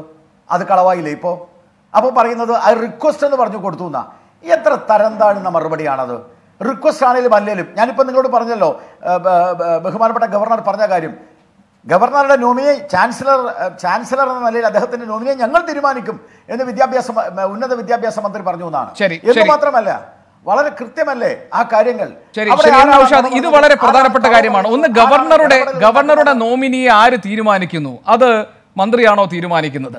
ഇപ്പോൾ ഈ ഡോക്ടർ ഗോപിനാഥ് രവീന്ദ്രന് പുനർനിയമനം നൽകാൻ കത്ത് നൽകിയ ഉന്നത വിദ്യാഭ്യാസ മന്ത്രി രാജിവെക്കണമെന്ന ആവശ്യം കോൺഗ്രസ് മുന്നോട്ട് വെച്ചിരിക്കുക. കാരണം മന്ത്രിക്കെതിരെ ലോകായുക്തിയെ സമീപിക്കാൻ ഒരുങ്ങുകയാണ്. ഈ അഴിമതിയും സ്വജനപക്ഷപാതവും, അതെ, BJP മുന്നോട്ട് വെച്ചിട്ടുണ്ട്. BJP മുന്നോട്ട് വെച്ചിട്ടുണ്ട്. അഴിമതിയും സ്വജനപക്ഷപാതവും നടത്തി എന്നതാണ് അവരുടെ പ്രധാനപ്പെട്ട ആക്ഷേപം. കാരണം ഇങ്ങനെ ഒരു നിയമനം നടത്തുന്നതിനുള്ള നിയമ തടസ്സം മുഖ്യമന്ത്രിയുടെ നിയമോപദേഷ്ടാവിനെ പറഞ്ഞ് ബോധ്യപ്പെടുത്താൻ പരമാവധി ശ്രമിച്ചിട്ടും അത് നടന്നില്ല എന്നാണ് മുഖ്യമന്ത്രിക്ക് അയച്ച കത്തിൽ ഗവർണർ പറഞ്ഞിരിക്കുന്നത്. ഇത് ഗുരുതരമായ ഒരു പ്രശ്നമായി അവശേഷിക്കുന്നില്ലേ? ഇതിന്റെ ഗൗരവം താങ്കൾ മനസ്സിലാക്കുന്നില്ലേ? കോടതിയിൽ ഈ വിഷയം എത്തിയിരിക്കുകയാണ്. അവിടെ നിന്നും പ്രതികൂലമായ ഒരു തീരുമാനം ഉണ്ടായിക്കഴിഞ്ഞാൽ സർക്കാരിന്റെ ക്ലെയിം അവിടെ ഇല്ലാതാവില്ലേ? ശ്രീ നൌഷാദ്.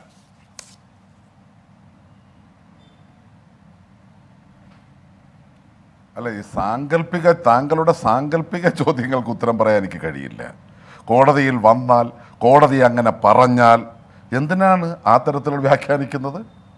ഇവിടെ വളരെ കൃത്യമായി ഇപ്പോൾ താങ്കൾ തന്നെ ചോദിച്ചപ്പോൾ ബൽറാം അംഗമായ നിയമസഭയിൽ അദ്ദേഹം നിയമസഭ അംഗമായി ഇരിക്കുമ്പോൾ, ഉമ്മൻചാണ്ടി ഭരിക്കുമ്പോൾ, ജിജി തോംസൺ ചീഫ് സെക്രട്ടറി ആയിട്ട് ഇരിക്കുമ്പോഴാണ് സർക്കാരിൻ്റെ അഭിപ്രായമായി പുഞ്ചി കമ്മീഷൻ മുമ്പാകെ ഗവർണർമാരെ ചാൻസലർമാരായി നിയമിക്കേണ്ടതില്ല എന്ന നിലപാട് സ്വീകരിച്ചവർക്ക് ഇപ്പോൾ എന്തൊരു പ്രേമം? അത് രാഷ്ട്രീയമാണ്. 2, ഇപ്പോൾ സർക്കാരുമായി ഇനി കഴിഞ്ഞ കുറേ കാലമായി ഞാൻ സർക്കാരുമായി വഴക്കിടുന്നയാളാണെന്നൊരു തോന്നലുണ്ട്. അതുകൊണ്ട് ഇനി അങ്ങനൊന്നും വേണ്ട എന്ന് കരുതി ഒപ്പിട്ടെങ്കിൽ, അങ്ങനെയാണ് അദ്ദേഹം ഒപ്പിട്ടതെങ്കിൽ, വഴക്കൊന്നും വേണ്ട എന്നാണ് ഉദ്ദേശിച്ചതെങ്കിൽ പിന്നെന്തിനാ ഇപ്പം ഇത് പറയുന്നത്? ഇപ്പം പിന്നെ അത് പറയുന്നതിന് എന്ത് അടിസ്ഥാനമാണുള്ളത്? പിന്നെ ഈ നിയമിച്ചിട്ടുള്ളവർ ഇപ്പോൾ കണ്ണൂർ സർവകലാശാല VC-ക്ക് പുനർനിയമനമാണ് നൽകിയത്. അദ്ദേഹം VC ആകാൻ യോഗ്യനല്ലേ? നിലവിൽ VC ആയിട്ടിരുന്നയാളാണല്ലോ. അദ്ദേഹം അതിനുള്ള യോഗ്യനല്ലേ? ഇതൊക്കെയല്ലേ ചർച്ച ചെയ്യപ്പെടേണ്ടത്. നിങ്ങളിപ്പോൾ ഒരു വിദ്യാഭ്യാസ രംഗത്ത്, ഉന്നത വിദ്യാഭ്യാസ രംഗത്ത് നോക്കുകുത്തിയായി സർക്കാർ നിൽക്കണം എന്നാണോ?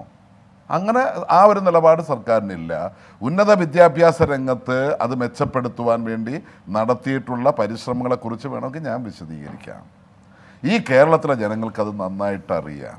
പഴയ കണക്ക് ഞാൻ പറഞ്ഞ സർവകലാശാലകളുടെ കുത്തഴിഞ്ഞ അവസ്ഥ മാറ്റി, ഞാൻ പറഞ്ഞ കേരളത്തിൽ 240-180 കോളേജുകൾക്ക് നാക്കിൻ്റെ A+ കിട്ടിയിട്ടുണ്ട്, അവരുടെ അക്രഡിറ്റേഷൻ കിട്ടിയിട്ടുണ്ട്. നിങ്ങളിവിടെ പറഞ്ഞ കാലടി സർവകലാശാലയ്ക്ക് തന്നെ നാക്കിൻ്റെ A+ കിട്ടിയിട്ടുണ്ട്. ആ തരത്തിൽ സർവകലാശാലകളെ മികവിൻ്റെ കേന്ദ്രങ്ങളാക്കി മാറ്റിക്കൊണ്ടിരിക്കുന്നു. അതുപോലെ തന്നെ റാങ്കിങ്ങിൽ, ഓൾ ഇന്ത്യ റാങ്കിങ്ങിൽ ഇപ്പോൾ കേരളത്തിലെ സർവകലാശാലകളുടെ സ്ഥാനം ഉയർന്നിട്ടുണ്ട്. ഒന്നാമതോ രണ്ടാമതോ എത്തിയെന്നല്ല ഞാൻ പറഞ്ഞത്, വളരെ താഴെയായിരുന്നു. നമ്മൾ ഈ കോൺട്രവേഴ്സിയിൽ നിൽക്കുന്നതുകൊണ്ട് നമുക്ക് അതിലേക്ക് വരാം. ഒരു മിനിറ്റ് ശ്രീ നൗഷാദ്, അതിനിടയിൽ താങ്കൾ എന്നോട് പറഞ്ഞു ഞാനൊരു സാങ്കല്പിക ചോദ്യം ചോദിച്ചതാണ്. ഞാനൊരു സാങ്കല്പിക ചോദ്യം ചോദിച്ചതല്ല. കേരള ഹൈക്കോടതിയിൽ ഈ വിഷയമുണ്ട്. ഈ റീ അപ്പോയിന്റ്മെന്റിനെ ചോദ്യം ചെയ്തുകൊണ്ട് കേരള ഹൈക്കോടതിയിൽ സെനറ്റ് അംഗങ്ങൾ തന്നെ പോയിട്ടുണ്ട്. ഒരു കാര്യം കൂടെ, സാങ്കല്പിക ചോദ്യമല്ല. ഞാൻ ഒന്ന് പറഞ്ഞോട്ടെ ഗോപാലകൃഷ്ണ, മനോരമ ഓൺലൈനിൽ ഈ ഗവർണർ അഭിമുഖത്തിൽ കാലിക്കറ്റ് VCയുടെ വിഷയത്തിൽ എന്നെ വന്ന് കണ്ടിരുന്നു. ഞാൻ ഈ വിവരം പ്രധാനമന്ത്രിയുടെ ശ്രദ്ധയിൽപ്പെടുത്തിയിട്ടുണ്ട്. അപ്പോൾ വന്ന് കണ്ടതാര്? അദ്ദേഹം പ്രധാനമന്ത്രിയുടെ ശ്രദ്ധയിൽപ്പെടുത്തിയത് എന്തുകൊണ്ട്? BJP നേതാക്കന്മാർ വന്ന് കണ്ടു. അപ്പോൾ രാഷ്ട്രീയ ഇടപെടൽ നടത്തിയത് ആര് എന്നുള്ളതിന് തെളിവായി. ഇവിടെ ഈ കാര്യങ്ങളിൽ ഭരണത്തിൽ യാതൊരു റോളുമില്ലാത്ത BJP ഭരണതലത്തിൽ ഗവർണറെ ഉപയോഗിച്ച് ഇടപെടാൻ ശ്രമിച്ചു എന്നുള്ളതിൻ്റെ തെളിവ് അദ്ദേഹം തന്നെയാണ് പറഞ്ഞിട്ടുള്ളത്. അദ്ദേഹം പ്രധാനമന്ത്രിയോട് പിണറായി വിജയനെക്കുറിച്ച് കുറ്റം പറയേണ്ട കാര്യമില്ലല്ലോ. അപ്പോൾ പ്രധാനമന്ത്രി പറഞ്ഞതെന്താണ്? ഞാൻ നിങ്ങൾക്ക് നിർദ്ദേശം നൽകുകയല്ല, നിങ്ങളാണ് തീരുമാനങ്ങൾ എടുക്കേണ്ടത്. നിങ്ങളെന്തേ ആ ഭാഗം വിട്ടുകളഞ്ഞത് ഗോപികൃഷ്ണ? ആ ഭാഗം അങ്ങ് വിട്ടുകളഞ്ഞത് എന്താണ്? വളരെ കൃത്യമായി ഇവിടെ സ്വാഭാവികമായും ഞങ്ങൾ ഗവർണറുമായി ഏറ്റുമുട്ടാനില്ല. ഇപ്പോൾ പ്രതിപക്ഷം ഇപ്പോൾ ബൽറാം തന്നെ പറഞ്ഞല്ലോ, നിയമസഭയിലേക്ക് നയപ്രഖ്യാപന പ്രസംഗം നടത്താൻ ഗവർണർക്ക് ഭരണഘടനാപരമായി ആയിട്ടുള്ള ആ അവകാശം അത് അംഗീകരിച്ചു കൊടുക്കുക. അല്ല ശ്രീ നൗഷാദ്, ഗവർണറുമായി നിങ്ങൾ ഏറ്റുമുട്ടലിലായി കഴിഞ്ഞു. നിങ്ങൾ ഏറ്റുമുട്ടാനില്ല എന്ന് പറയുമ്പോഴും ഏറ്റുമുട്ടലിലായി കഴിഞ്ഞു. ഇപ്പോൾ CPIയുടെ സംസ്ഥാന സെക്രട്ടറി കാനം രാജേന്ദ്രൻ ഇന്ന് എന്താ പറഞ്ഞത്? ജനയുഗം ഇന്ന് എന്താണ് എഴുതിയിരിക്കുന്നത്? എന്താണ് CPM സംസ്ഥാന സെക്രട്ടറി കോടിയേരി ബാലകൃഷ്ണൻ പറഞ്ഞിരിക്കുന്നത്? അദ്ദേഹത്തിന്റെ ഞാൻ പറഞ്ഞത് അത് രാഷ്ട്രീയ പാർട്ടികൾ അല്ല, നിങ്ങൾ അങ്ങനെ പറഞ്ഞ രാഷ്ട്രീയ പാർട്ടികൾ അവരുടെ നിലപാട് പറഞ്ഞു എന്നുള്ളതേ ഉള്ളൂ. സർക്കാരിന് ആ നിലപാടില്ല. ഇത് LDF മുന്നണിയാണ്. ഓരോ പാർട്ടിക്കും അവരവരുടേതായ അഭിപ്രായങ്ങളുണ്ടാകും. അത് LDFന്റെ അഭിപ്രായമായി വരുമ്പോൾ മാത്രമാണ് അത് ഗവൺമെന്റ്. ശരി, അത് സമ്മതിക്കുന്നു. ഞാൻ വളരെ ചെറിയൊരു ഇടവേളയിലേക്ക് പോകുന്ന ഇടവേളയ്ക്ക് ശേഷം ശ്രീ VT ബൽറാം, ഞാൻ താങ്കളിലേക്ക് തിരികെ വരും. സർവകലാശാലയിലെ രാഷ്ട്രീയ ഇടപെടൽ സംബന്ധിച്ച് ഗവർണർ ഉയർത്തിയ പ്രശ്നങ്ങളിൽ സർക്കാരും ഗവർണറും തമ്മിലുള്ള പോരാട്ടം നേർക്കുനേർ ആയി മാറുകയാണ്. എൻകൗണ്ടറിന് ഈ വിഷയമാണ് പരിശോധിക്കുന്നത്. വളരെ ചെറിയൊരു ഇടവേളയ്ക്ക് ശേഷം നമ്മൾ അടുത്ത ഘട്ടം ചർച്ചയിലേക്ക് മടങ്ങി വരും. വളരെ പെട്ടെന്ന് ഈ അതിഥികളും.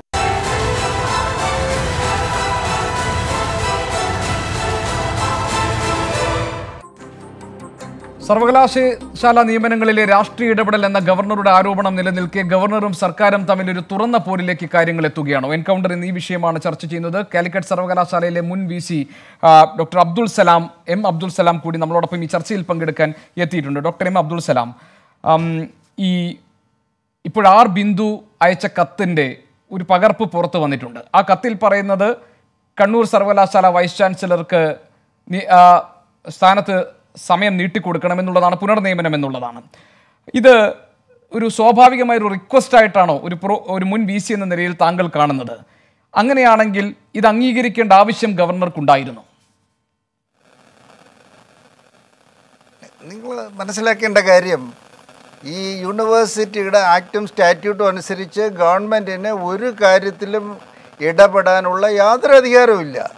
പിന്നെ ഇവർ ഇടപെടുന്നുണ്ട്, കാര്യം ഗ്രാൻഡ് കൊടുക്കുന്നുണ്ട്. ഗ്രാൻഡ് വരണമെങ്കിൽ ഞങ്ങൾ ഭരണം കേൾക്കണമെന്നും പറഞ്ഞ് ഇവർ violating rules and regulation. All these people are interfering. എല്ലാത്തിലും ഇൻ്റർഫിയർ ചെയ്യുക മാത്രമാണോ ഈ യൂണിവേഴ്സിറ്റികൾ അവർ എന്തിനാണ് ഉപയോഗിക്കുന്നത്? ഇത് ഇടതും പലതും ചെയ്യുന്നല്ലേ. അതാത് പാർട്ടികൾ വരുന്നവരെന്ത് ചെയ്യും? അവരുടെ പാർട്ടി പോസ്റ്റിങ്ങിന് മുതലേറ്റം മുതൽ VC തുടങ്ങി താഴെയറ്റം വരെയുള്ള ആൾക്കാരെ ഇല്ലീഗൽ മീൻസിൽ ചെയ്യുന്നത് പുതിയ കാര്യമാണ്. ഇതങ്ങ് ചെയ്തുകൊണ്ടേയിരിക്കുന്നു. ഗവർണർമാരും മിണ്ടാതിരിക്കുന്നു. ഭാഗ്യത്തിന് ഇപ്പോൾ ഈ മനുഷ്യൻ, നമ്മുടെ ബഹുമാനപ്പെട്ട ആരിഫ് മുഹമ്മദ് ഖാൻ എന്നയാൾ, ഇപ്പോൾ അദ്ദേഹം ഒരു ചെറിയ ധൈര്യമെങ്കിലും കാണിച്ചു. എനിക്ക് മടുത്തു. എന്തുകൊണ്ടാണ് അദ്ദേഹം അത് കാണിച്ചത്? അദ്ദേഹത്തിൻ്റെ പേരിൽ നോട്ടീസ് വന്നു, ഹൈക്കോടതിയിൽ നിന്ന് നോട്ടീസ് വന്നു. നമ്മൾ ഇല്ലീഗലായിട്ട് ചെയ്ത് ഇല്ലീഗൽ ഒരു ലീഗൽ രീതിയിലേക്ക് മാറുന്ന ഈ വ്യവസ്ഥിതി, ഈ ഡെമോക്രസിയിലുള്ള ഈ വ്യവസ്ഥിതി എന്ന് പറയുന്നത് ശരിക്കും വാക്ക് ഞാൻ ഉപയോഗിക്കുന്നില്ല, അത് എന്താണ് പ്രോസ്റ്റിറ്റ്യൂഷൻ ഓഫ് ദിസ് ലോ. ഇത് ചെയ്യുന്നവർ മനസ്സിലാക്കേണ്ടത് ഇവർ സത്യപ്രതിജ്ഞ എടുത്ത് കയറിയവരാണ്. എന്താണ് പറഞ്ഞിരിക്കണമെന്നറിയോ? ഇക്വാലിറ്റി ആൻഡ് ജസ്റ്റിസ്, എല്ലാവരോടും ഭീതിയോ ഫേവറിറ്റ്സോ ഒന്നും കാണിക്കാതെ നിയമം നടപ്പാക്കും, നീതി നടപ്പാക്കും, justice for all, equality for all എന്ന് പറഞ്ഞ് സത്യപ്രതിജ്ഞ എടുത്ത് കയറി ഈ ആശാന്മാർ ചെയ്യണത് കണ്ടാൽ ദുഃഖം തോന്നുന്നു. ഈ മന്ത്രിക്ക് ആദ്യത്തെ തെറ്റ് ഗവർണർ ചെയ്തു എന്നല്ലേ താങ്കൾ പറയുക? ആദ്യത്തെ അത് ഗവർണർ അത് എക്സ്പ്ലെയിൻ ചെയ്തിട്ടുണ്ടല്ലോ. ഞാനായിരുന്നെങ്കിൽ ആ പൊസിഷനിൽ ഞാൻ സമ്മതിക്കത്തില്ല. കാര്യം എന്താണെന്നറിയോ? ഇല്ലീഗലാണെന്നറിഞ്ഞാൽ പിന്നെ എന്തിനാ ഒരു സൗഹൃദത്തിന് വേണ്ടി അദ്ദേഹം കാണിച്ച ധൈര്യത്തെ ഞാൻ അപ്രീഷിയേറ്റ് ചെയ്യുമെങ്കിലും ഇല്ല, നമ്മൾ സൗഹൃദത്തിന് വേണ്ടി ചെയ്യേണ്ടി വന്ന ദുരവസ്ഥ ഗവർണർ പറയുന്നു. പക്ഷേ അത് പറയുന്നതിനപ്പുറം ചാൻസലറായിരിക്കുന്ന ആൾക്ക് എങ്ങനെയാണ് ഇങ്ങനെ ഒരു എക്സ്ക്യൂസ് പറയാൻ കഴിയുക സർ?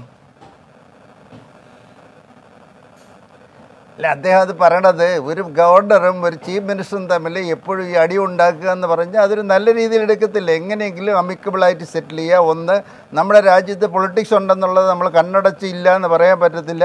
രണ്ട്, മൂന്നാമത് പൊളിറ്റിക്കൽ ഇൻട്രസ്റ്റ് ചിലപ്പോഴെങ്കിലും നമ്മൾ 9 മാർക്കുള്ളവനെ 10 മാർക്കാക്കാൻ പറ്റും, 0 മാർക്കുള്ളവനെ അങ്ങനെ 10 മാർക്കാക്കാൻ പറ്റും. അതൊക്കെ നമ്മൾ ചെയ്യേണ്ടി വരും, പ്രാക്ടിക്കൽ ലൈഫിൽ വേണ്ടി വരും. അങ്ങനെ ചെയ്തൊരു നടപടി നമ്മൾ കണ്ണുടച്ച് എതിർക്കാൻ പറ്റത്തില്ല. പക്ഷേ എതിർക്കേണ്ടതെന്നല്ല, പക്ഷേ അത് റിപ്പീറ്റ് ചെയ്ത് വരുമ്പോൾ, അദ്ദേഹത്തിൻ്റെ എതിരായിട്ട് തന്നെ അത് വരുമ്പോൾ നിവൃത്തിയില്ലാതെയാണ് അദ്ദേഹം വെളിച്ചാടിയത്. അതുകൊണ്ട് ഞാൻ പറഞ്ഞു, ഇവർക്ക് വെല്ലുവിളിക്കണ ആരോടാണ്? ജനത്തിനോടാണ് ഇവർ വെല്ലുവിളിക്കണത്. കേരളത്തിലെ ഹയർ എഡ്യൂക്കേഷൻ എന്ന് പറഞ്ഞു കഴിഞ്ഞാൽ താങ്കൾക്ക് ഓർമ്മയുണ്ടോ എന്നത് എനിക്ക് നിശ്ചയമില്ല. കാരണം വലിയ വിവാദത്തിൽപ്പെട്ടിരുന്ന സമയത്ത് ഞാൻ അന്ന് മറ്റൊരു ചാനലിലായിരുന്നു, മീഡിയ വണ്ണിലായിരുന്നു. അന്ന് ഞാൻ താങ്കളുടെ ഒരു അഭിമുഖം എടുത്തിരുന്നു. അന്ന് ഉണ്ടായിരുന്ന പ്രധാനപ്പെട്ട ആക്ഷേപം, ഇപ്പോൾ താങ്കൾക്കെതിരെ ഒരുപാട് ആരോപണങ്ങളും ആക്ഷേപങ്ങളും വന്നു. അന്ന് ഞാൻ താങ്കളെ വന്ന് കണ്ടിരുന്നു, നമ്മളൊരു അഭിമുഖത്തിനിരിക്കുകയും ചെയ്തു. അന്ന് താങ്കൾ പറഞ്ഞു ചില സന്ദർഭങ്ങളിലെല്ലാം ചില രാഷ്ട്രീയ താല്പര്യത്തോടുകൂടിയുള്ള ഇടപെടലുകൾക്കൊക്കെ ചിലപ്പോൾ വഴങ്ങേണ്ടി വരുന്ന സാഹചര്യം പല VC-മാർക്കും ഉണ്ടാകാറുണ്ട്. ഇപ്പോൾ താങ്കളെ സംബന്ധിച്ച് താങ്കൾ മുസ്ലിം ലീഗിൻ്റെ നോമിനിയാണ് എന്നത് അന്ന് ഉയർന്നു വന്ന ഒരു പ്രധാനപ്പെട്ട വിഷയമായിരുന്നു. പിന്നെ ഭൂമി ഇടപാടുമായി ബന്ധപ്പെട്ട കാര്യങ്ങളിൽ ഗവർണർ ഫയൽ മടക്കി അയച്ചത് അടക്കമുള്ള വിവാദങ്ങളുടെ പശ്ചാത്തലത്തിലായിരുന്നു അന്ന് നമ്മൾ സംസാരിച്ചിരുന്നത്. അപ്പോൾ ഇത്തരം സാഹചര്യങ്ങളിലൊക്കെ വീണ്ടും താങ്കൾ അതിനെ ആ പദവിയിൽ ഇരുന്ന് പ്രവർത്തിച്ച ഒരാളെന്ന നിലയിൽ താങ്കൾ പിന്നോട്ട് ആലോചിക്കുമ്പോൾ സമ്മർദ്ദങ്ങൾക്കോ സ്വാധീനങ്ങൾക്കോ ഒക്കെ വഴപ്പെട്ടു പോകുന്ന സാഹചര്യം സ്വാഭാവികമായി രാഷ്ട്രീയ നേതൃത്വത്തിന് ഇടപെടലുണ്ടാകുമ്പോൾ സംഭവിക്കുന്നതല്ലേ?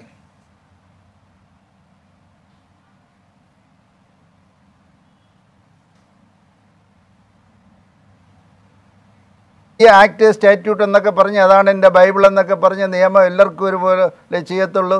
കൊണ്ടുവന്ന ആളിനോ കൊണ്ടുവരാത്ത ആളിനോ ഇടതിനോ വലതിനോ എല്ലാം ഒരേ നിയമം എന്ന് പറഞ്ഞപ്പോൾ അവസാനം എന്ത് സംഭവിച്ചു എന്നൊക്കെ അറിയാമോ? എല്ലാവരും എനിക്കെതിരായിരുന്നു. ഇടത് സംഘടനയും പല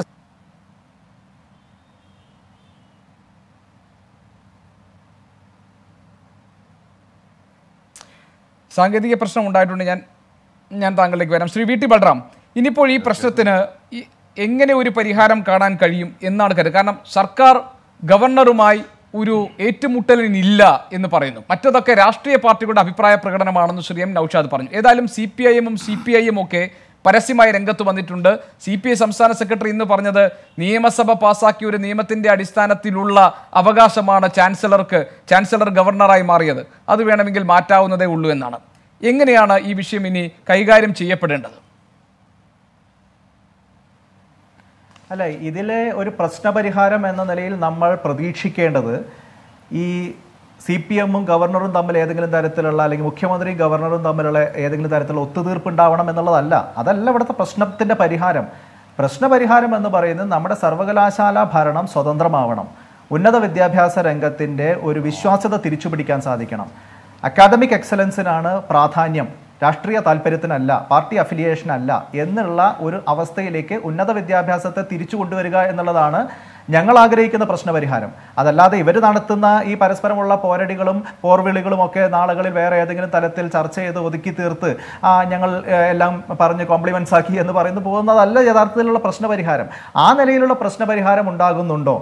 ഉന്നത വിദ്യാഭ്യാസ രംഗത്ത് ഇപ്പോൾ കഴിഞ്ഞ കുറച്ച് കാലങ്ങളായിട്ട് കണ്ടുകൊണ്ടിരിക്കുന്ന നിയമവിരുദ്ധമായിട്ടുള്ള നിരവധിയായിട്ടുള്ള നടപടികൾ, ഇവിടെ നേരത്തെ തന്നെ ചൂണ്ടിക്കാണിച്ചതുപോലെ CPM-ന്റെ നേതാക്കന്മാർക്കും DYFIയുടെ നേതാക്കന്മാർക്കും അവരുടെ കുടുംബാംഗങ്ങൾക്കും വേണ്ടിയുള്ള പലതരത്തിലുള്ള ഒത്താശകൾ, അനർഹരായിട്ടുള്ള ആളുകളെ പിൻവാതിലിലൂടെ തിരികെ കയറ്റുന്ന സംഭവങ്ങൾ ആവർത്തിക്കപ്പെടുന്നത്, ഇത്തരത്തിലുള്ള പ്രശ്നങ്ങളിലാണ് പരിഹാരം ഉണ്ടാവേണ്ടത്. അതോടൊപ്പം ഈ വിവാദമായിട്ടുള്ള കണ്ണൂർ സർവകലാശാലയിൽ തന്നെ അതിലെ സിലബസിലടക്കം കടന്നുകൂടുന്ന സംഘപരിവാർ താല്പര്യങ്ങൾ, സ്വാതന്ത്ര്യ സമരത്തെ പോലും അട്ടിമറിച്ചുകൊണ്ട് ഹിന്ദുത്വാചാര്യന്മാർക്കൊക്കെ വലിയ രീതിയിലുള്ള അക്കാഡമിക് ഗ്ലോറിഫിക്കേഷൻ നൽകുന്ന തരത്തിലുള്ള സംഘപരിവാറിൻ്റെ ഇടപെടലുകൾക്ക് കേരളം പോലുള്ള ഒരു നാട്ടിലെ സർവകലാശാലകൾ പൂർണ്ണമായിട്ടുള്ള ഒത്താശ ചെയ്യുന്നു എന്ന് പറയുന്ന ഞെട്ടിക്കുന്ന സാഹചര്യം.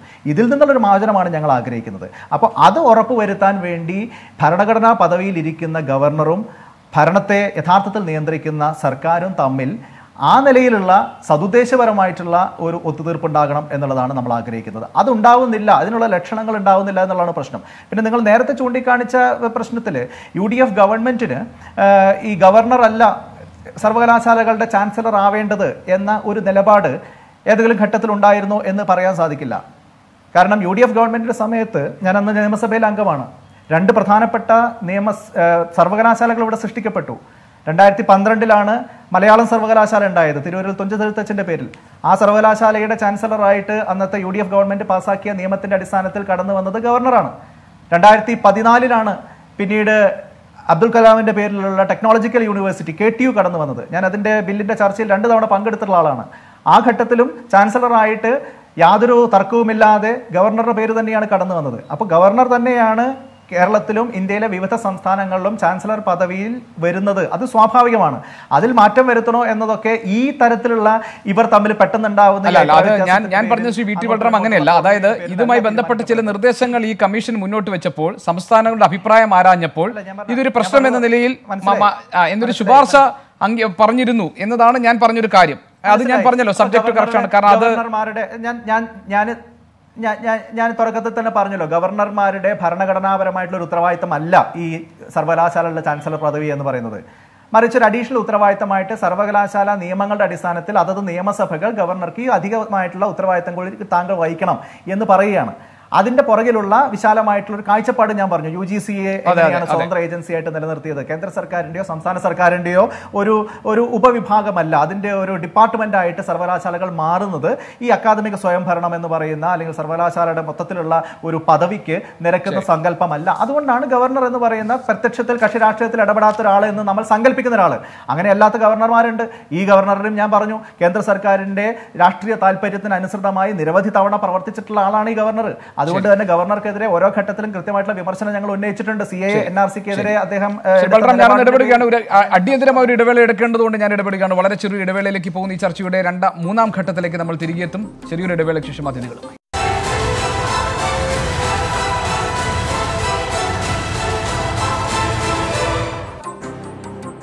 ശ്രീ M. നൌഷാദ്, ഇടതുമുന്നണിയാണ് ഈ സർക്കാരിനെ നയിക്കുന്നത്. അപ്പോൾ ഇടതുമുന്നണി ഈ കാര്യങ്ങൾ തീരുമാനമെടുക്കും. ഗവർണറുമായി ഒരു ഏറ്റുമുട്ടലിന് ഇല്ല എന്ന് താങ്കൾ പറഞ്ഞു. പക്ഷേ ഇടതുമുന്നണിയുടെ പ്രധാന രാഷ്ട്രീയ പാർട്ടികളുടെ നേതാക്കളൊക്കെ തന്നെ ശക്തമായ ഭാഷയിലാണ് ഇതിനോട് പ്രതികരിച്ചിരിക്കുന്നത്. ഈ പ്രശ്നം പരിഹരിക്കാനാണ് ഉദ്ദേശിക്കുന്നതെങ്കിൽ ഇനി എന്താണ് സർക്കാരിന് മുന്നിലുള്ള വഴി?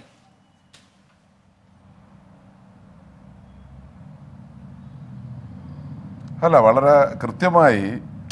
വളരെ കൃത്യമായി മുഖ്യമന്ത്രി പറഞ്ഞല്ലോ. അദ്ദേഹം ഏത് സാഹചര്യത്തിലാണ് ഗവർണർ ഇങ്ങനെ വർത്തമാനം പറഞ്ഞതെന്ന് അറിയില്ല. അത് അദ്ദേഹം തിരുത്തും. ഗവർണർ പദവിയിൽ നിന്നും ചാൻസലർ പദവിയിൽ നിന്നും മാറ്റാൻ സർക്കാർ സ്വപ്നത്തിൽ പോലും വിചാരിച്ചിട്ടില്ല. അങ്ങനെ സർക്കാരിന് നിലപാടില്ല. അദ്ദേഹം തുടരണം എന്ന് തന്നെയാണ് അഭിപ്രായം. പിന്നെ ഇടയ്ക്ക് താങ്കൾ തന്നെ ആദ്യം പറഞ്ഞു ഇത് കേരളത്തിലെ ചരിത്രത്തിലെ സംഭവമാണെന്ന്. ഞാൻ പറഞ്ഞത്, ഷീലാ ദീക്ഷിത് കേരളത്തിൻ്റെ ഗവർണറായിരിക്കുമ്പോൾ മുഖ്യമന്ത്രിയുടെ വാർത്താ സമ്മേളനത്തിൽ കൃത്യമായി അത് പറഞ്ഞിരുന്നു. താങ്കളത് ശ്രദ്ധിച്ചോ എന്ന് എനിക്കറിയില്ല. UDF നിയോഗിച്ചൊരു VCയെ യോഗ്യതയില്ല എന്നുള്ള കാരണത്താൽ പുറത്താക്കേണ്ടി വന്നു ഷീലാ ദീക്ഷിതിന്. അതെ, അത് 2014 ഞാൻ ശ്രദ്ധിച്ചു.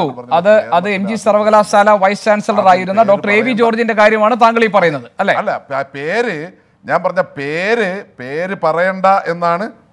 അതെ, പിന്നെ കേരളത്തിൽ ചരിത്രത്തിൽ ആദ്യത്തെ സംഭവം താങ്കൾ വ്യാഖ്യാനിച്ചത് UDF യോഗ്യതയില്ലാത്തയാളിനെയാണ് നിയമിച്ചത്. ഇവിടെ ഞാൻ ആദ്യത്തെ സംഭവം എന്ന് പറഞ്ഞത് ഒരു ഗവർണർ ചാൻസലർ മുഖ്യമന്ത്രിക്ക് ഇനി എന്റെ മേൽ രാഷ്ട്രീയമായ സ്വാധീനമുണ്ട്, സമ്മർദ്ദമുണ്ട്, എന്റെ കൈകൾ ബന്ധിക്കപ്പെട്ട് നിങ്ങൾ ഈ ചാൻസലർ പദവി എടുത്തോളൂ എന്ന് പറഞ്ഞൊരു കത്ത് എഴുതുന്നത്, ഈ ഭാഷയിൽ എഴുതുന്നത് ആദ്യത്തെ സംഭവമാണ് എന്നാണ് ഞാൻ പറഞ്ഞത്.